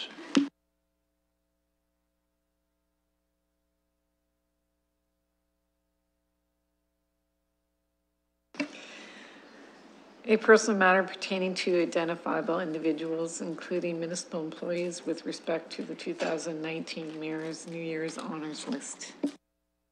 I'll take a motion to move into session, in confidential session, moved by Councillor Cassidy, seconded by Councillor Helmer, and we'll call the vote.